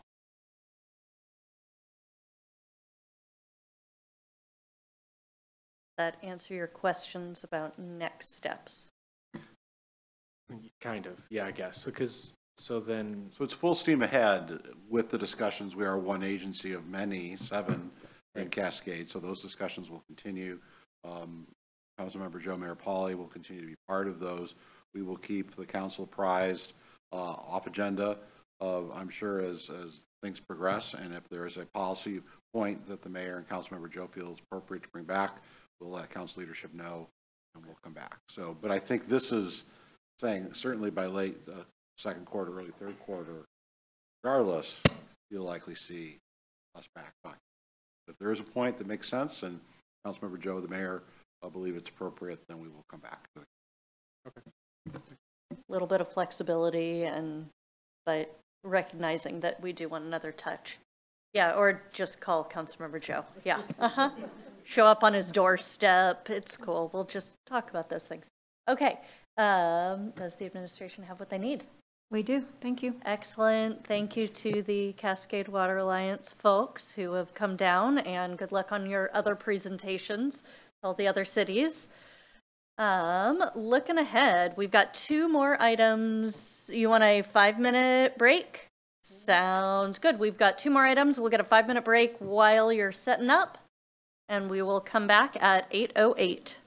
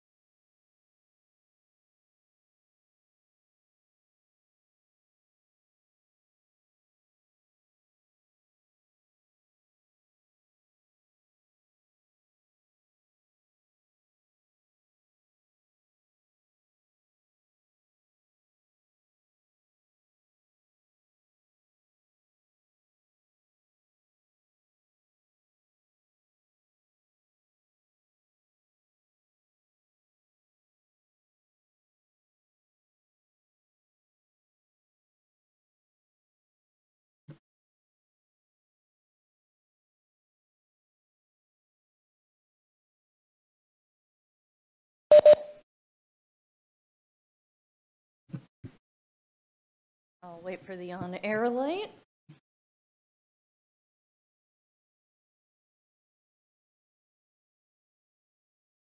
Okay, we're back from our 5-minute break on to item 2 of 3, which is ID 1655, the city work plan presented by Dale Markey Cripp, Assistant to the City Administrator. Dale. Good evening, everyone. Dale Markey Crimp, Assistant to the City Administrator. I'm here tonight to share with you an update on our city work plan. So the administration has been providing quarterly updates on the city work plan now for a handful of years. The presentation tonight is providing an informational update from our previous presentation, which was in late October 2023. So all of the work that's been done since then and since through the first month of 2024. Tonight, we're specifically seeking questions and any input that you might have on the city work plan for 2024. This is the second half of the 2023-2024 work plan. The recommendation tonight is to receive this work plan and to ask questions and also to provide some input on how you'd like to engage with work plan updates throughout the rest of this year. Do you want to keep the process that we've had in 2023, or is there something different you would like for 2024? A little bit of background for the public. The city work plan is designed in alignment with our citywide strategic plan and with the budget. So most recently, our 2024-2025 biennial budget. The administration developed this current work plan back in early 2023, the end of 2022, and has provided regular updates quarterly on the progress that was made throughout 2023. And as I mentioned, with the most recent one in late October 2023. This information was provided in the memo, but I wanted to provide a visual here of the progress since the most recent. And actually, you can see all the way back here in this table to the May update, the status on the items in the work plan. So since October, we've seen actually a slight decline in the number of items that are on track, but that's good news because they're all items that went from being on track to being complete. A decline in the number of actions, again, with minor challenges. These, again, also went mostly from minor challenges to complete, which was exciting to see. One ongoing major challenge, though we'll talk a little bit about how it shows up as a minor challenge in the document itself, but I'll talk about why. That's a typo, but I'll also talk about why we should be excited because we have seen some notable progress on that item. So it was a major challenge, and it is less of a major challenge now. We still have no actions that are on hold, and we've seen 8 additional items move to complete from the October update. So there were 10 complete, 8 additional, and as was noted in the memo, we removed the 10 that were complete last time from the work plan. So we can narrow down, let's focus on what we're still working on, let's see what we're still working on. So 18 total completed items so far over the biennium. There are a lot of places we could dive in. I'm going to provide, in the spirit of our strategic plan, a little bit of an update by strategic plan goal area. So we'll start with mobility. We've had 4 completed mobility actions over the year and a couple months now. One of those is new to this particular update. So we saw specifically a lot of things were moved on these from the update this time around.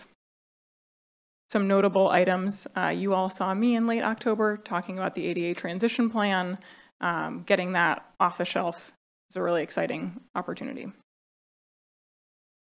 For growth and development, we have 5 completed actions.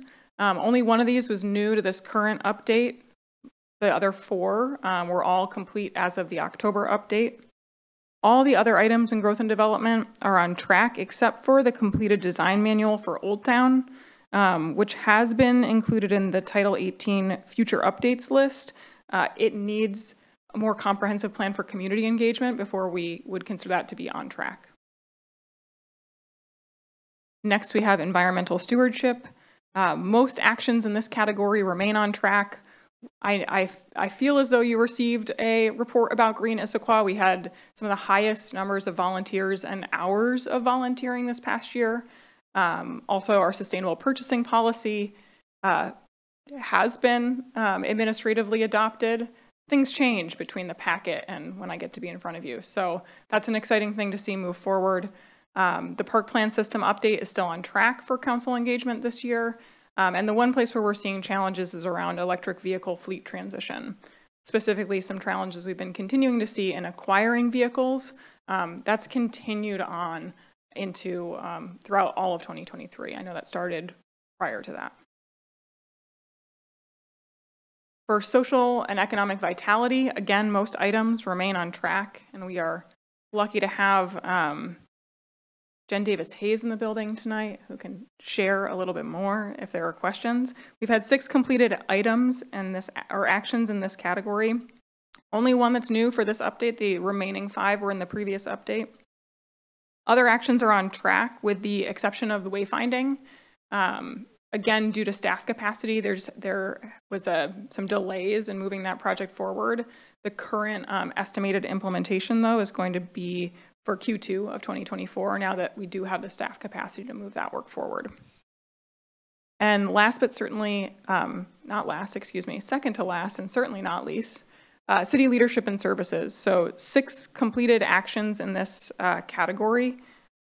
All of these, not all of these are new. Only one of these is new. I skipped ahead, y'all.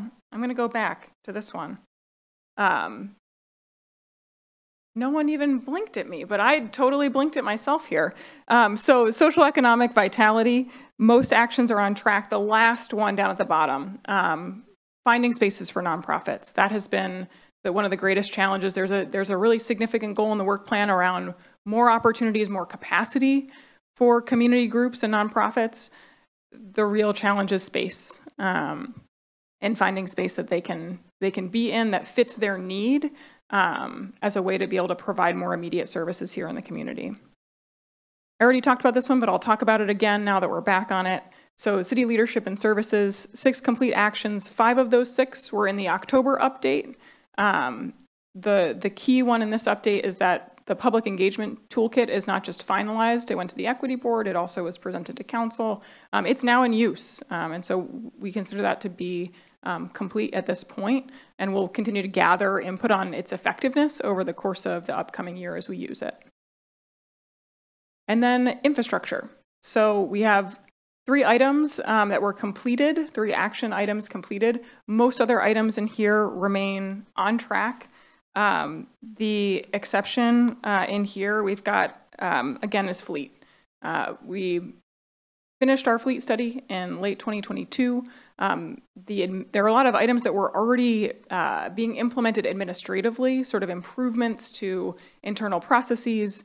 But in terms of a policy decision, staff is still working on deciding what they want, exactly what they'd like to bring to council for presentation, and we expect that to happen ahead of the upcoming budget conversations. And so you can expect that coming up soon. So just some timing and next steps, and then we'll move to questions.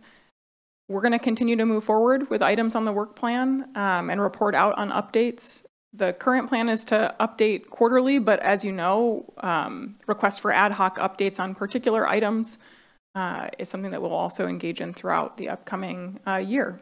The next planned update will be following the end of Q1, so hopefully early in Q2, aiming for April, followed by subsequent quarterly updates in July and October. Again, the hope for tonight was to provide a bit of an update to you on everything that's happened since October in terms of our progress on the work plan, but also to have an opportunity for questions. We have department directors on the virtual line and in the room tonight to answer any additional questions you might have, and then also to get input on how would you like to engage with this in an ongoing way? Did the way that we brought information to you last year work well? Would you like to see something slightly different here in 2024? And so with that, I'll leave this up. Questions, starting with Councilmember Mertz. Two questions. Sorry, which was the one action that had major challenges?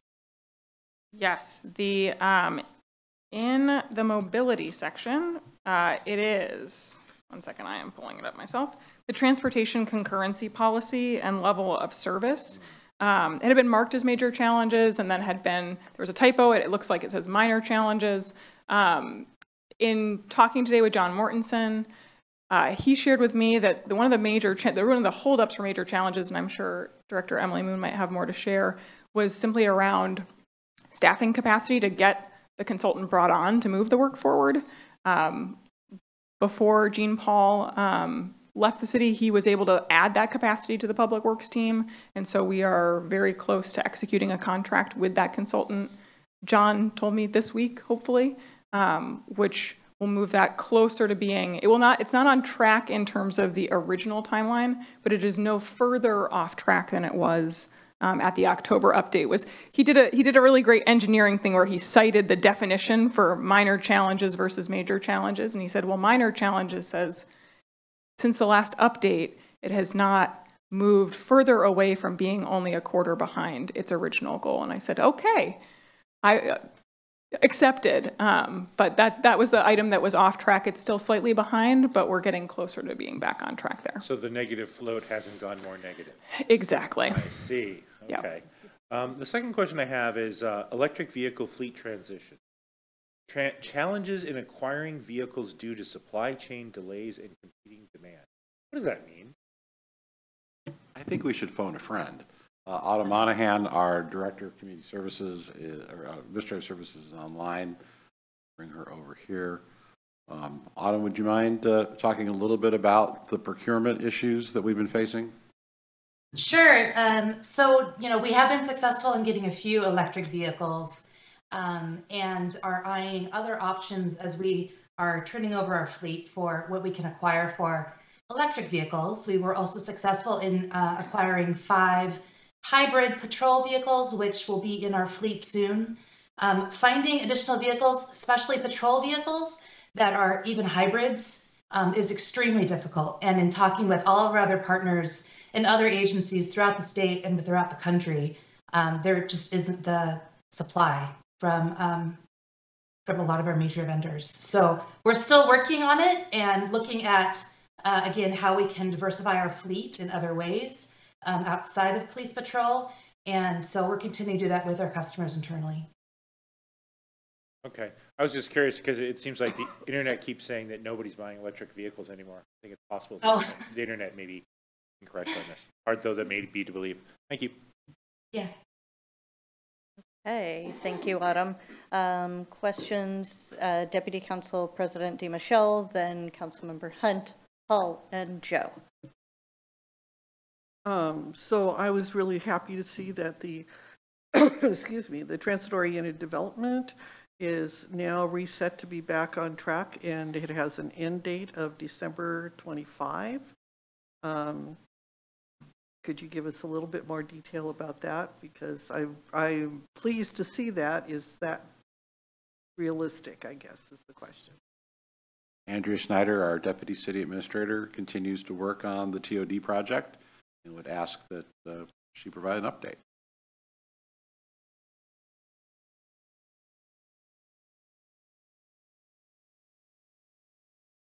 Good evening, council members. TOD project update is that we are still in the process of trying to relocate the cell tower that is on the future TOD site and build that cell tower at the Tibbetts Valley Park. So that's what has to happen first before we can finish or we can even begin to build the actual TOD OC.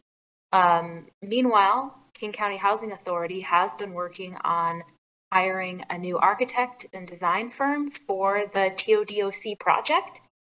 So they should have that firm selected sometime this month. And then they can start with that design process, including working with the city's future tenants in the Opportunity Center. Thank you. And my other question was, about the light rail visioning. I see that we are already advertising for citizens to participate in that process, and it looks like we're going to get a report on that in the fourth quarter. So would you just like to talk a little bit about the steps to that, and where are we going with that light rail visioning? I just think that I'm really excited to see that this is happening, but does anybody want to add to that with a little bit more detail? I think Andrea? Sure. Hi. Yes, we have, we will begin more of an outreach process for that light rail station area visioning. And so more of that work is in store for us this year. I don't know what specific details you're looking for. I think at a future date we can talk about the specifics of our engagement plan. We can provide more information on what that might look like. Yeah, I'm sorry, Andrea. I think my question was more specifically, we're going to have this public engagement. How's the council going to participate in that? And what will be the interaction between those groups and the council? Yeah, Councilmember DiMichele, I would love to get you more, or I'm sorry, Deputy Council President DiMichele, I would love to give you more detailed information on that. And I'd prefer to just follow up in an email to council if that's all right. Yeah. I know that we'll be certainly keeping the Mobility and Infrastructure Committee up to date and a part of the process, but I'm lacking specific details on timelines and exactly what that public engagement plan looks like. So I'd love to get back to you over an email to you and the rest of council. All right, thank you very much. Okay, next I think is Councilmember Hunt, then Hall. Okay. Thank you for the presentation. There was, you updated us on the transportation concurrency policy and level of service. I thought that maybe the transportation concurrency model update, which also has minor challenges, was related, but then I was reading it and then I thought maybe it wasn't. So I wondered if you could clarify if there was additional challenges to be worked through on that, or if they are just related and they're sort of the same issue. I'm going to invite Director Moon up.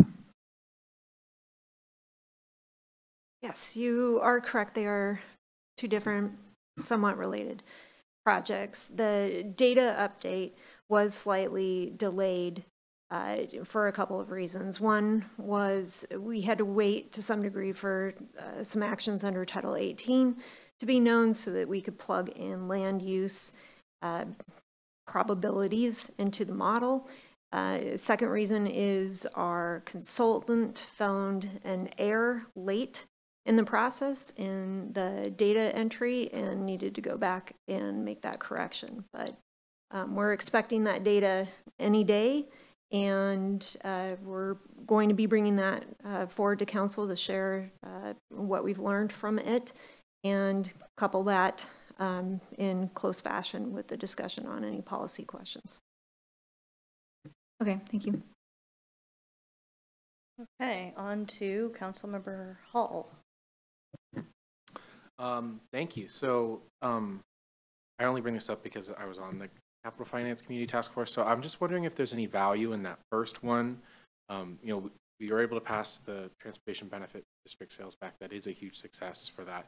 Is there any value in keeping that on track because there were kind of more elements of our long-term capital funding strategy kind of worked up in those recommendations, and also questions that the task force didn't consider, like those with regard to facilities that remain kind of still an open question. I just wanted to ask the administration if maybe there's value in keeping that one alive, the MO1C. Yeah, I think that's a really great point. I think most likely, as has been previewed to this group, we're looking ahead at a strategic plan update this coming year, and one of the parts of that will be exploring the objectives and the actions aligned to that objective. And so it seems like a great opportunity also to look at the specific actions aligned to I believe it's MO1C and see if it's time to redefine now what do we mean by MO1C in 2024.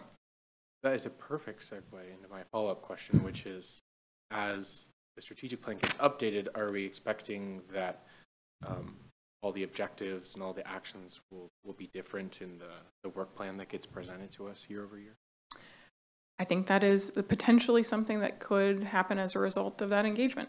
It won't change the actions on this year's work plan, but as we look ahead to the 2025-2026 biennial budget, absolutely. Thanks. Councilmember Joe. Thank you. I had a question about the Wildland Fire Protection Initiative. It's toward the end of the report. Thank you for all the great detail you have in this report. It certainly gives us things to think about and directions that we can look for improvement. Is this initiative solely Eastside Fire and Rescue, or does our city have some role in it, and if so, what? I'm going to ask Autumn to come back on.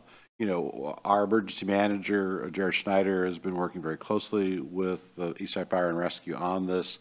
They've had some staffing challenges themselves at EFR on this point. I'll let Autumn pick up the story from there. But certainly we're committed. This is a regional issue, and we have a piece of it as well as EFR, as well as some of our other neighbors. Autumn, do you want to add? Yeah, well put, Administrator Bobkowitz. So Jared, our emergency manager, has a lot of experience in this area and worked mostly on the King County's initiative around wildfire, and so has a lot of experience in it. We are happy that EFR is now fully staffed in their emergency management team, and so we're excited to get going on that work and in that partnership. A lot of that will include some community engagement, as well as a lot of training and plan writing. So we're excited to roll up our sleeves and get going on that work with Eastside Fire and Rescue this year. Great, thank you for that background. I appreciate it. There's a engrossed Senate bill down in the legislature right now. It's 6120, that's addressing the wildland urban interface maps. And I think that if it does pass, there will be a larger role or a greater role the city could play in helping define the areas of the wildland interface for us that make sense for our particular topography and our environmental situation. I would encourage the administration to watch to see if this passes, and then if it does, try to take advantage of the options that are available for us for the wildland urban interface. Thank you. Okay, now we're going over to Councilmember Martz. If we could talk a little bit about the TOD again, maybe Deputy City Administrator. What's the issue with the cell tower moving? When last we talked, I thought we found it a nice, happy home where it would thrive and play with. We found it a home. What's happened since then? That is still the home, Tibbet Valley Park. That's still the plan. We're in permitting right now. And so we are towards the end of the permitting process. This project, I think, was just a little tricky. There's a water main very close to the site. There's, critical areas that are close and adjacent to the site. So we wanted to make sure that access was maintained for water main and all kinds of stuff. So, and the design of the cell tower and accompanying building isn't obtrusive to the park. And so we've been going through the permitting process, and I think the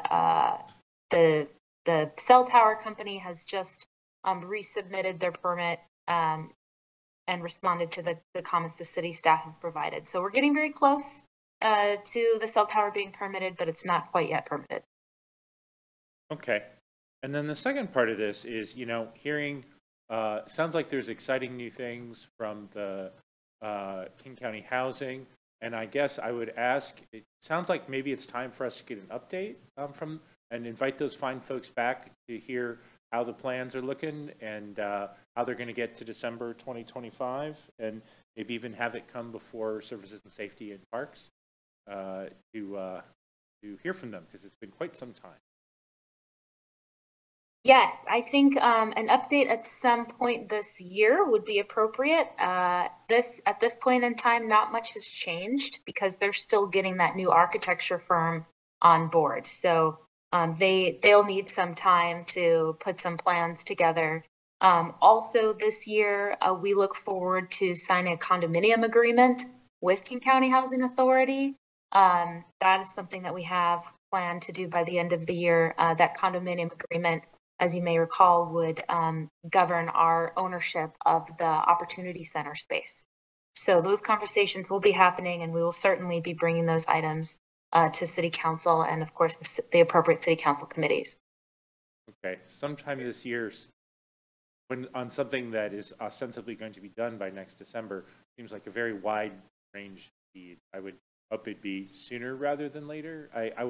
It's just been a long time since we've heard from them, and it's exciting here that they're on track for December of 2025, but I'm excited to hear more. So I'm hoping that it will be not towards the end of the year, but sooner, right? Because if there were any questions or whatnot, end of the year, only 12 months before the whole project is due, and given we're, what, 6 years in at this point, that seems like sooner is better than later.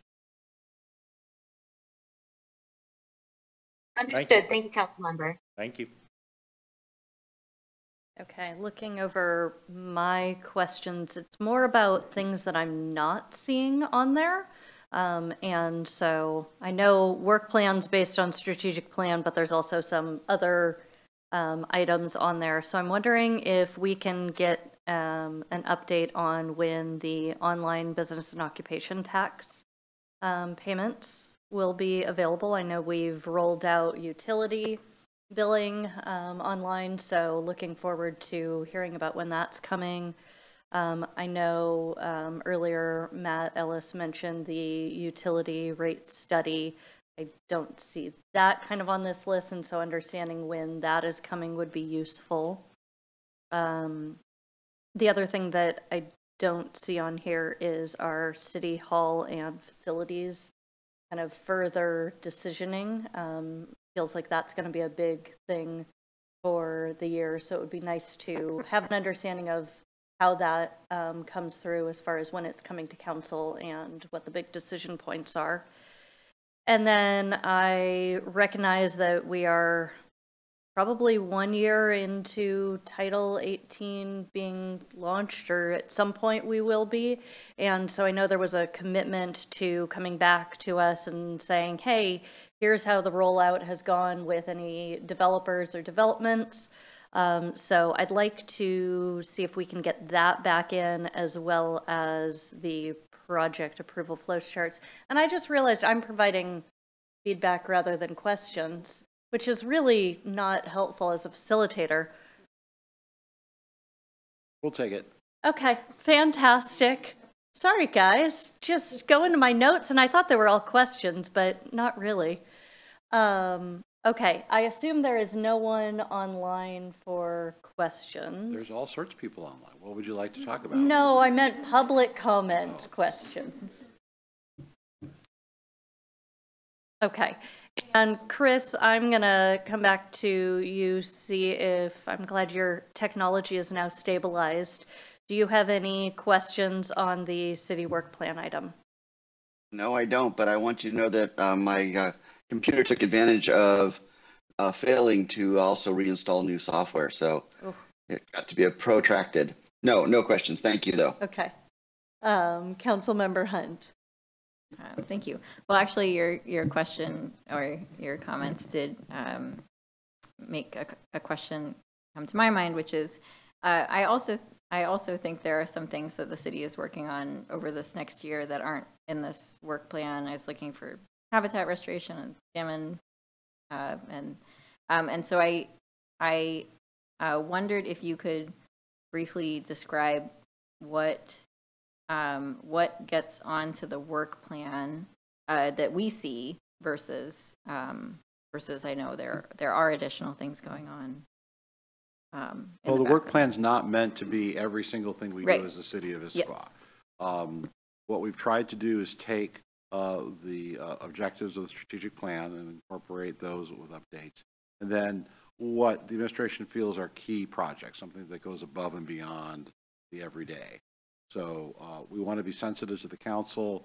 If there are specific projects that might even be considered every day but are of particular importance or of interest to the council, you know, we're just trying to make sure that this is not a 100-page document. We want it to be meaningful to you. We want it to be meaningful to the community. So if there are things, or you can just ask the question. I mean, we have the entire senior management team online. Mr. Watling is here, and I'm sure we'd be happy to talk a little bit about some of the habitat work that we're doing. So, and that also leads to the final question is to what format. We have given you written updates, I think, the last 2 years, haven't gotten a lot of feedback on those. If you find this kind of round-robin conversation helpful, we're happy to do it. It just takes time and resources to have everybody join us. But as I think you've seen, it's a pretty easy thing to bring people in electronically. So as a note there, council leadership had previous years, this has been kind of a tag on in our retreat. And so usually because we have such meaty topics of the retreat, we don't get a lot of questions here. So we asked the administration and city council leadership to bring it a committee of the whole so that we could ask questions.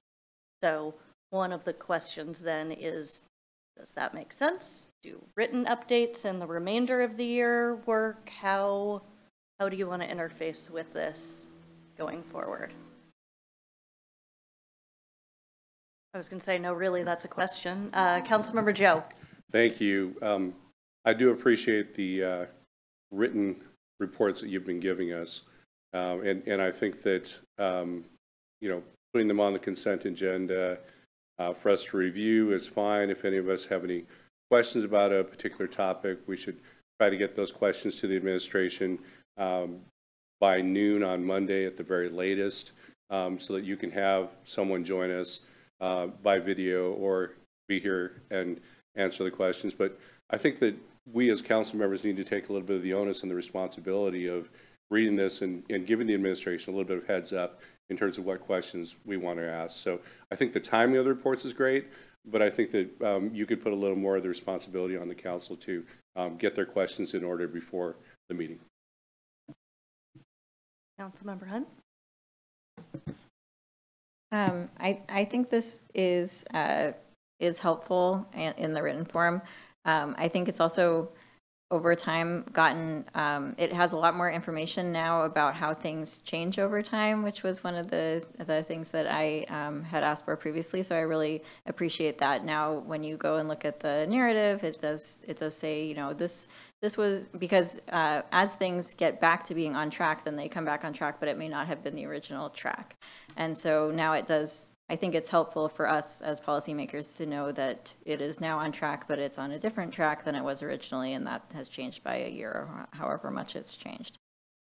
So I think that that's really helpful, and I think that's been a big improvement, at least for me, in terms of how I can use this to sort of see how things change over time.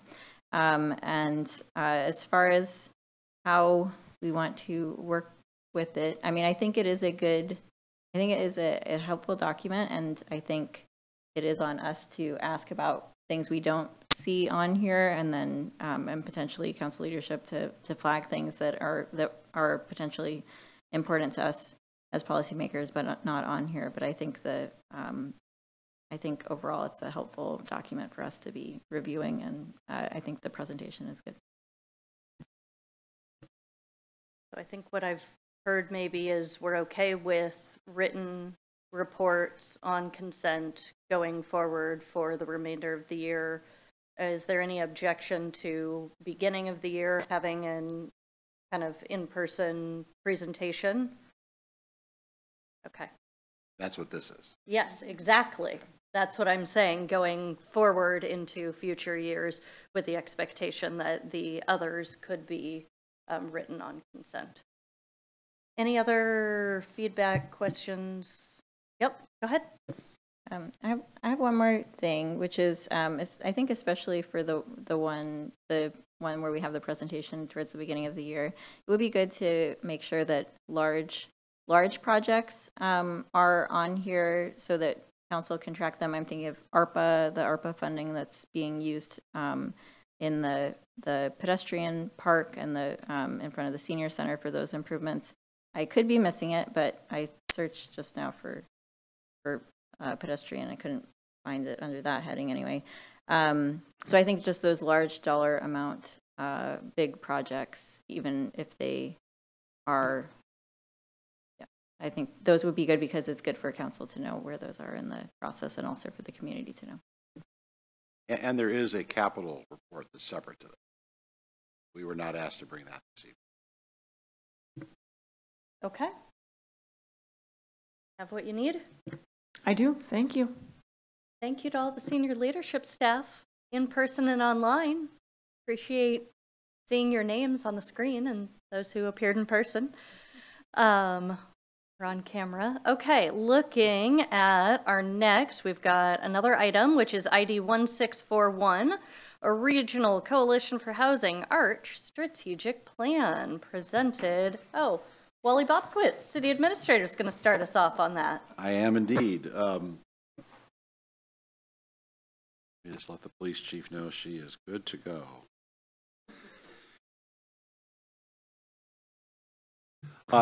Madam Mayor, Pro Tem, members of the council, as I think you know, I am the city's representative on the Arch board. I serve as the Mayor Pauly's proxy on the board on a regular basis. In recent weeks, recent months, the board has conducted a strategic planning process to kind of take a look at itself as a board, as an organization, and be thoughtful about the future. There is now a draft strategic plan that the board has reviewed. It is now out for comment. Each board member was asked to take it back to their jurisdiction and receive whatever comment they felt appropriate based on, how their jurisdiction does business. And of course, every city operates a little bit differently. In my participation in the strategic planning process, I have had some serious concerns about the future of Arch, the role of elected officials, the role of appointed officials, the role of advocacy, and there are several points within the strategic plan that address that.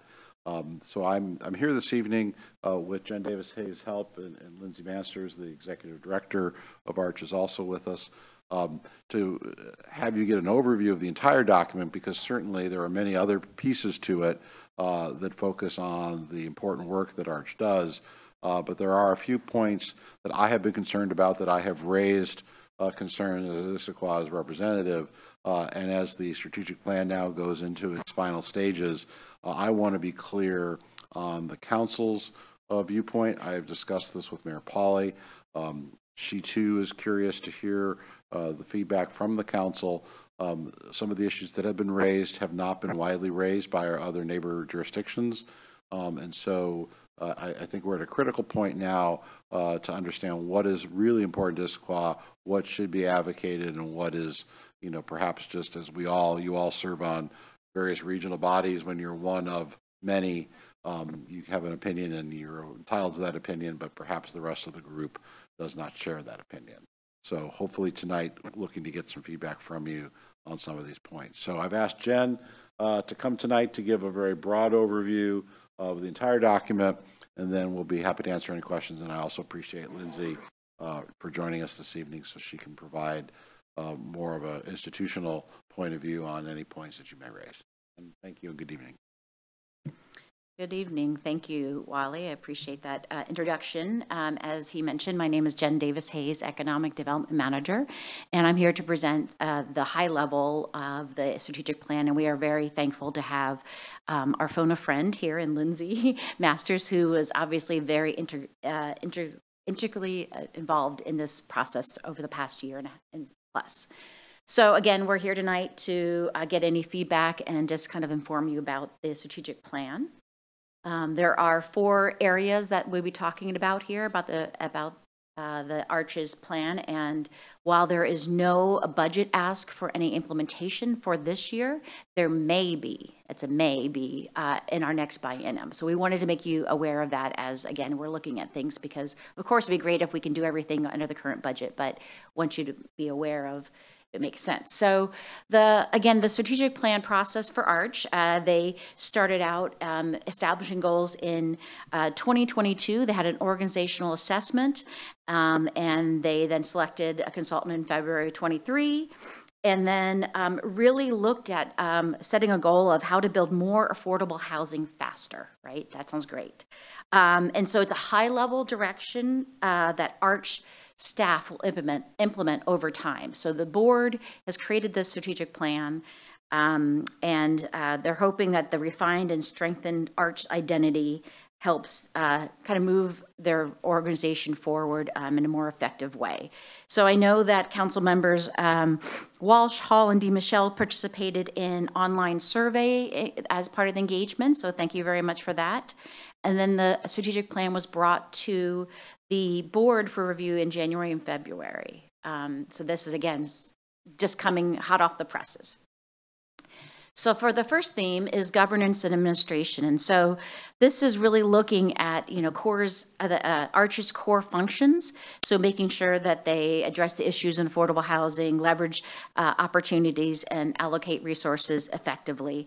They are the experts in the region on affordable housing. A lot of cities don't have any staff that work on affordable housing. We are lucky we do have a few, but and their role is also to manage and preserve the affordable housing that exists. So making sure that people that are living in there continue to be meeting the guidelines, et cetera. So the governance and administration part really is about streamlining decision-making, empowering the coalition to tackle major policy challenges, right? So making sure that they're a strong organization so that they can achieve great things. So for instance, they are talking about doing more engagement with elected officials like yourself to educate, inform about what's going on, and to really help councils and other elected officials across the area be more aware of what's needed to move that for affordable housing forward.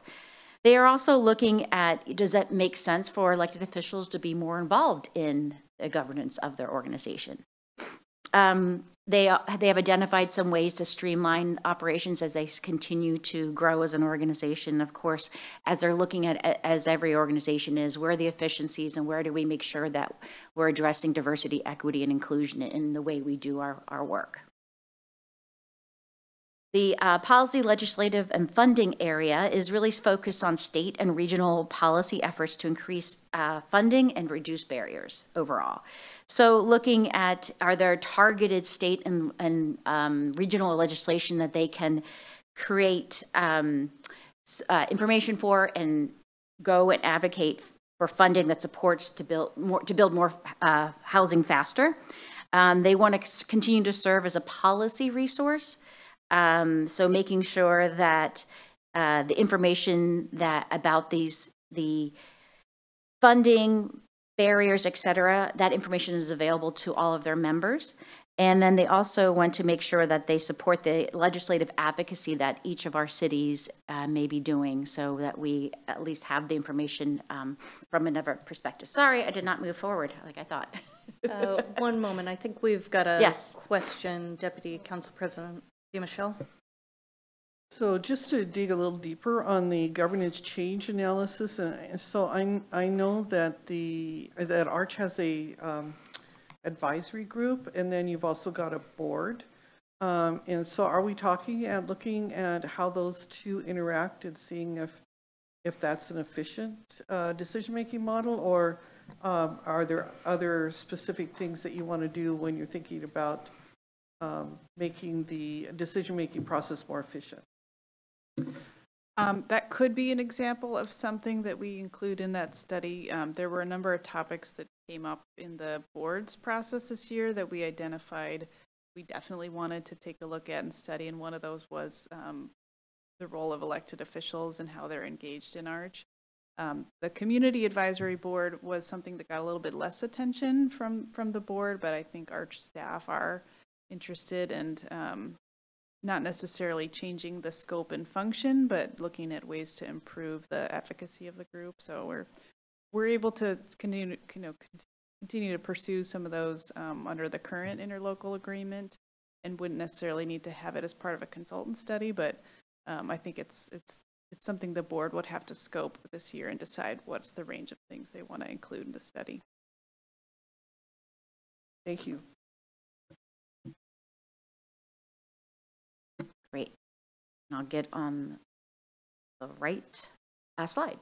So looking at the local policy and planning, so this is their effort to dedicate new capacity to support important local policy priorities. So they're going to evaluate, they get a lot of requests. I know that because I know that I've asked them for a lot of help with what we've been doing. But they get a lot of requests using from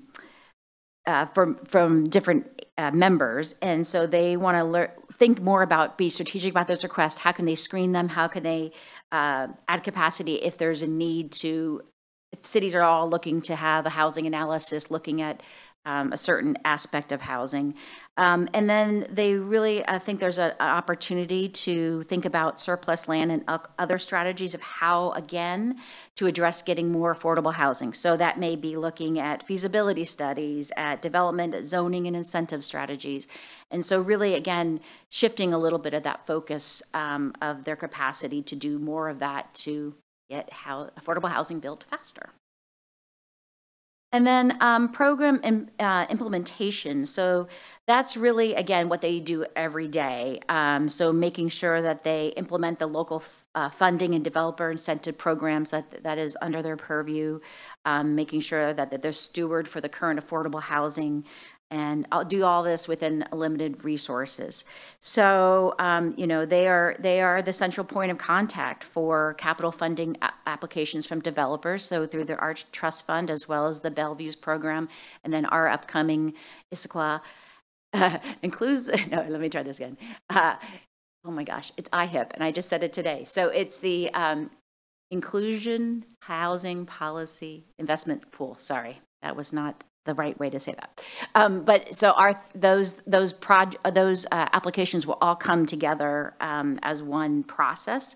And then, of course, with any organization, they're looking at how to make sure that all the members have a parity of their contributions to the benefits they receive and needs that they have. They are going to continue to streamline and modernize how they are addressing the current affordable housing stock. So I know that there's some other topics that will be coming forward this year about making sure that the rent increases, et cetera, are thoughtful and strategic for those programs.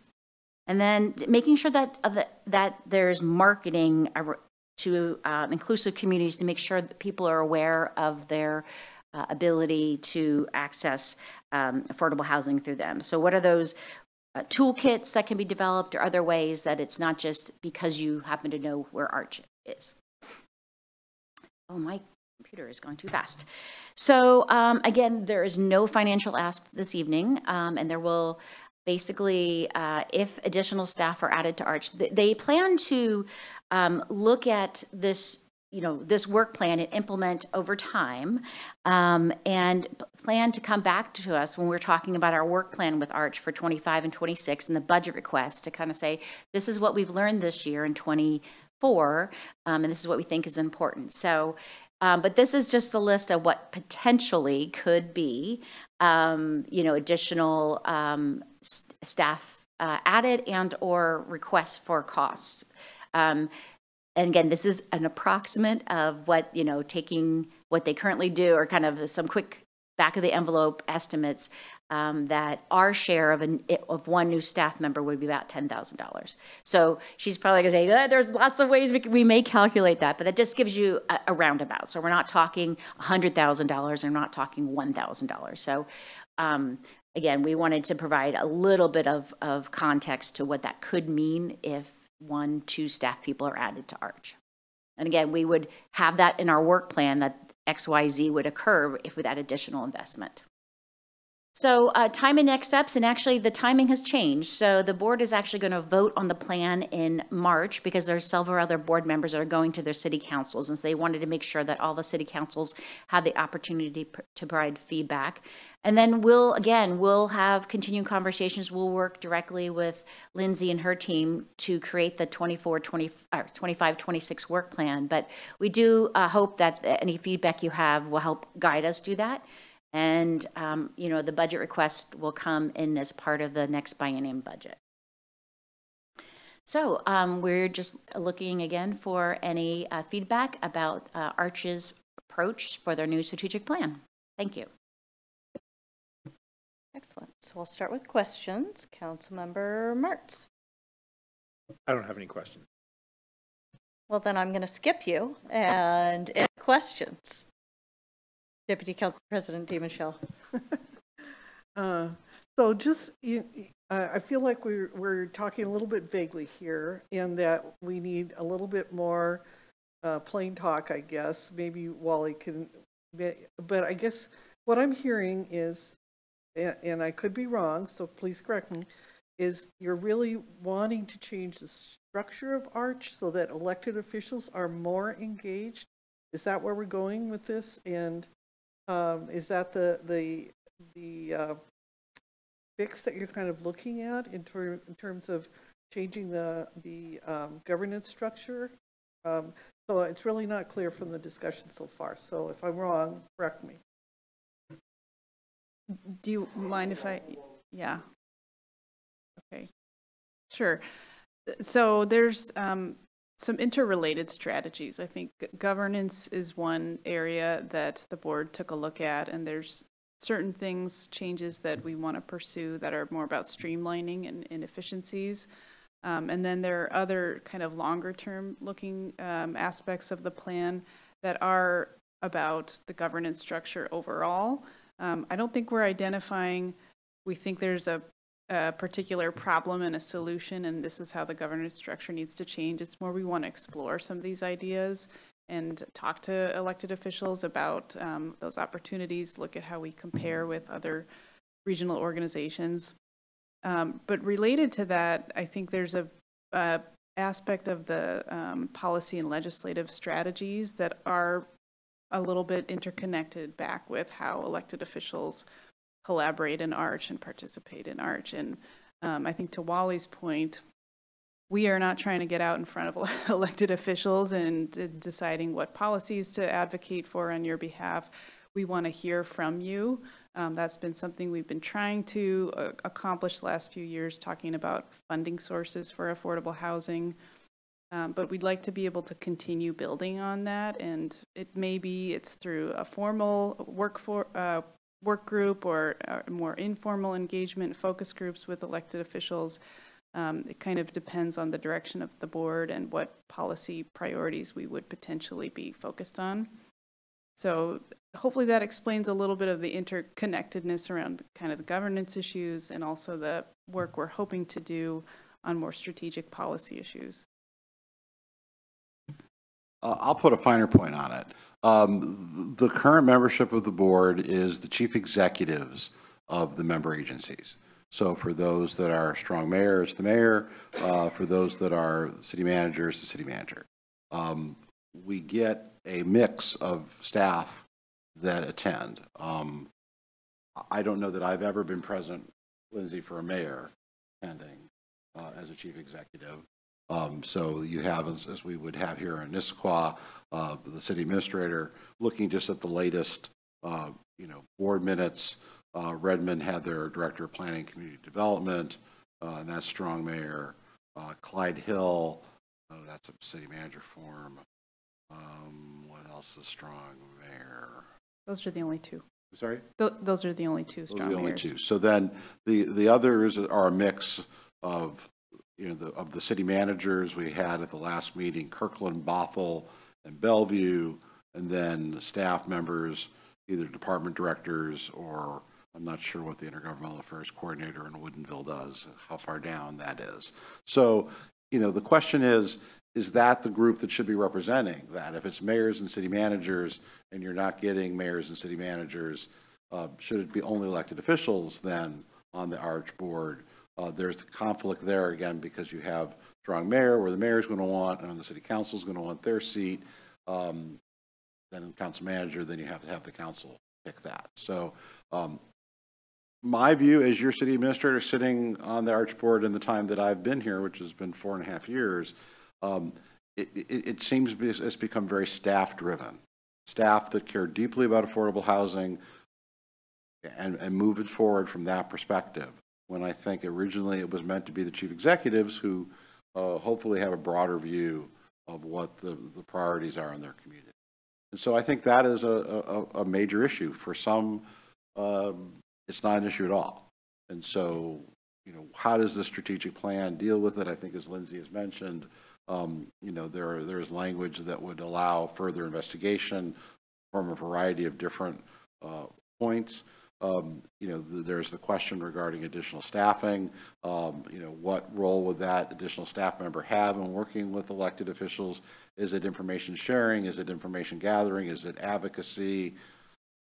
Big A advocacy, small a, and is that appropriate for the future of Arch when there are other groups, nonprofits, other groups of elected officials who gather to talk about these same issues? And so I think this is a real key point, looking at a strategic plan to help Arch. What is its niche moving forward? Okay, I see Councilmember Ray with a question, so I'll go there. I want you to know I raised my hand before that discussion, but my question becomes even that much more interesting to me is why was Arch formed with the governing body, even if it was chief executives? It just seems like almost every other entity that we participate in that's part of an ILA has got elected as part of its governing structure. And I'm just kind of curious why Arch is different. I can share just a little bit about how some of the history was explained to me. My understanding is Arch was set up trying to mirror the structure of local government so that you have decision-making on policies and funding still happening with the individual city councils, but you have the governance and the day-to-day work kind of directed by the executive side. We have, you know, our community advisory board was kind of set up to mirror your planning commissions. There are just several aspects of Arch that we're trying to reflect that, but it's obviously more complicated when you've got 16 different jurisdictions rather than one. So there's certainly strong opinions about what's worked well and what has been challenges around the model, and I do think it's part of why we're interested.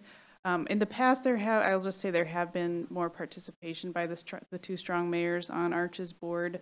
That just hasn't been the recent history. So some of it is also just about the personnel and the kind of the time that we're in and which cities are participating at what levels. Okay, so looking around, seeing if we have any other questions. Obviously, we don't have anybody in the room. Do we have anybody online for public comment? No? Okay, then we can go to feedback led by Councilmember Mertz. It pains me to say that I think that Arch has lost its way. In my 15th year on council, I've seen a real drift on what Arch has focused on. And all this talk of policy, planning, and strategy, putting it front and center is unfortunate. What Arch should be doing is bringing in money and using that to build housing. The efforts in recent years to sort of get the Renters' Bill of Rights stuff done at the local level is an example of doing policy work that isn't about getting more housing into the communities. I think that the measure of success needs to be things like dollars raised per year per staff, square foot built per year per staff, percentage of dollars going directly to housing, square foot per $1 million spent, these sorts of block and tackling issues. This is what Arch was when I started 15 years ago. It worked well, it served our city well. I don't see that in this plan, draft plan I see in front of us. Like lots of talk of acting like one of the umpteen other housing organizations that act regionally and at the statewide level. This is a hard problem, but we need Arch to build housing on the east side. Thank you. Councilmember Hall. I think the plan looks great. I think the strategic plan looks great. There are just two initial reactions of slight concern that I wanted to share. And the first is just be mindful of, like, when you're considering the role of the elected officials, sometimes it's actually best to keep politics out of these kinds of things and have professional management. That was the whole reason the strong council form of government or weak mayor form of government was created in the first place. So not that I'll presume which is the right style, but just, you know, something for the board to be mindful of. Though I totally agree with, say totally on the diet. I definitely agree with finding new and creative ways to engage elected officials, whether it's like the kind of informal work group that you were mentioning or something else, but that's exciting to think about. And then also mindful, Councilmember Mart's point, mindful of kind of how providing advice on local strategies should be unique to kind of the needs and the housing makeup of a current city. I think there were a couple things that came before council that we were supportive and that we adopted, and a couple things that we said might not be as relevant to the city of Issaquah. So understanding that being able to provide that kind of unique service to a particular city would probably be most helpful, especially to cities on the east side. Those are just kind of the two things that I wanted to bring up, but for the most part, I'm glad to see that you're going through this process, and it's exciting and keep us in the loop. Councilmember Hunt. Thank you. Well, firstly, I do participate on some other ILA governance bodies as an elected official, and to Councilmember Ray's earlier question, you know, it does seem to me that there's a reason why a lot of those ILAs have elected officials. We're the ones who are ultimately deciding on the funding, we're making the policy, and so having us in that role helps to make the decisions that are made at that level. You know, they are using the information from the full council. We're able to bring that perspective to those discussions, and then we're able to craft proposals that we believe our councils will ultimately vote on. I think that I think there's a lot to be learned from, hopefully, from the proposal in 2022 that was the Arch recommendations on a number of tenant protections, as was mentioned earlier. And in that resolution about those tenant protections in 2022, there was a number of points about that it was in the shared interest of Arch member jurisdictions to advance common policies promoting and preserving housing affordability. And then again, that we should consider adopting consistent local measures. And so I think having elected officials in the governance would better advance those kinds of values, where we want to have that buy-in from the electeds who are ultimately going to be making the decisions. And so for that reason, I appreciate this being brought forward. I strongly feel that the electeds in the governance of this should be considered at the forefront. And I think that would then lead to more discussions about, you know, electeds bringing forward that we need the more housing, and this is what we will support within our council. And so then those proposals will be the ones that are most likely to advance within each member city. So for that reason, I think I would urge that the strategic plan take that direction. Deputy Council President DiMichele. Yes, I agree with those remarks. So just to let you know, Lindsay and I met, was it last summer?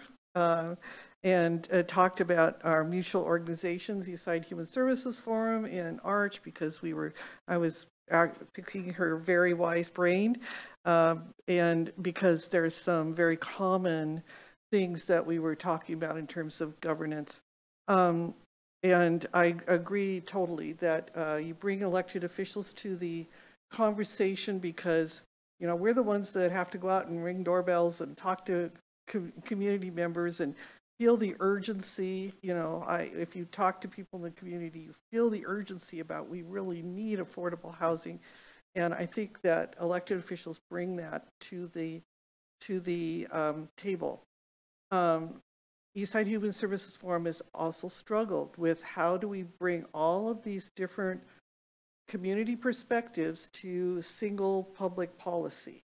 And I think that is another conversation that you need to have because not all of us on the east side agree with every direction. I think the Sound Cities Association has a very good way of bringing a lot of people together, discussing public policy and coming together, and maybe it happens rarely, but coming together when they all agree.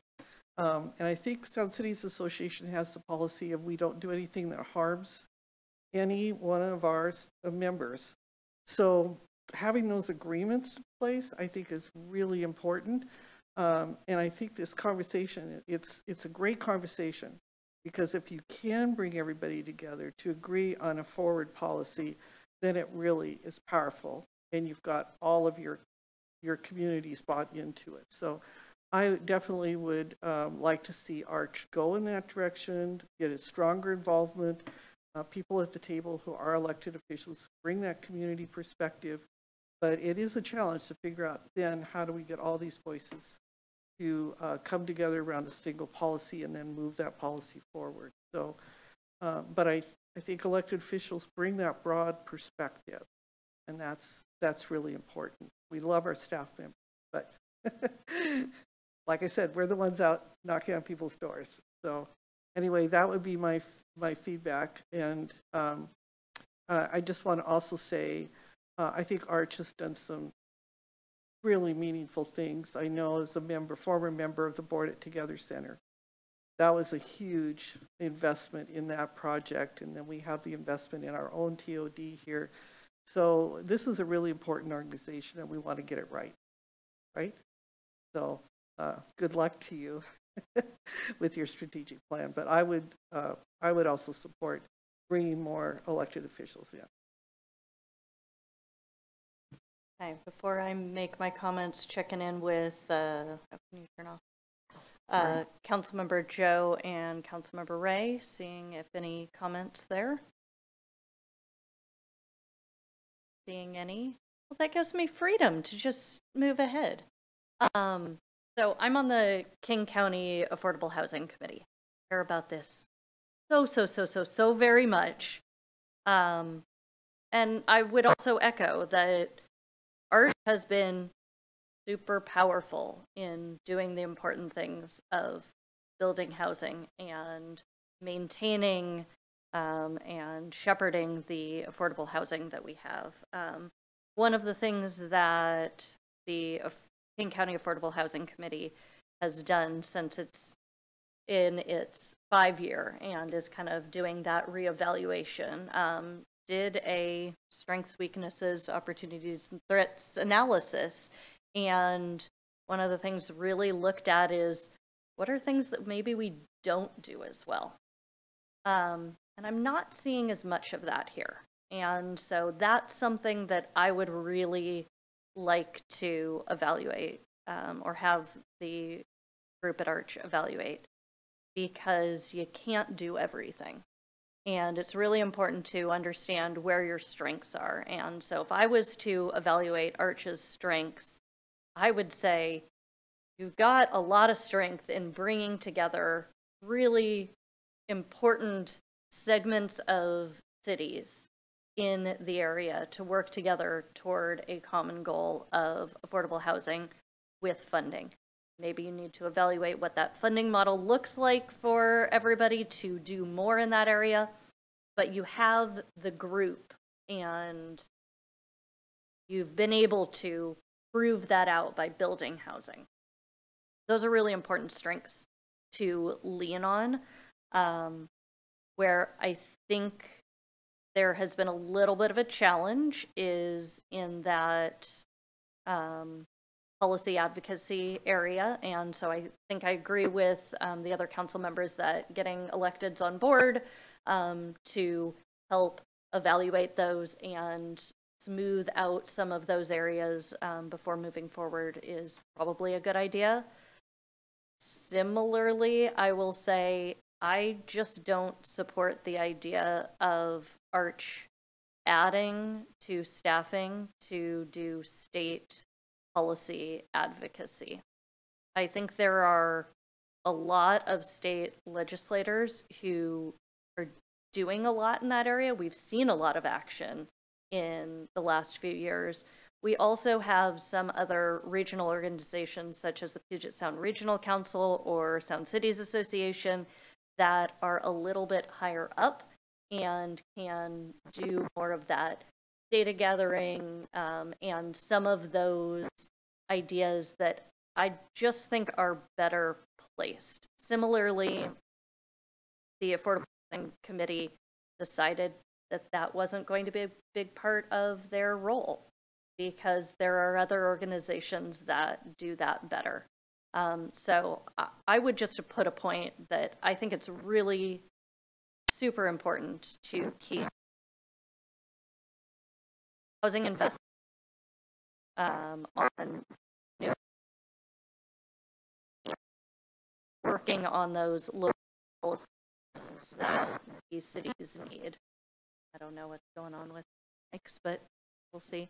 And then the other I would put in there is that the decision criteria map that you've included in your draft, I think is really useful. I think it says a lot that you've included that in there, but I think it's only valuable if you do agree that other organizations may do something better than you.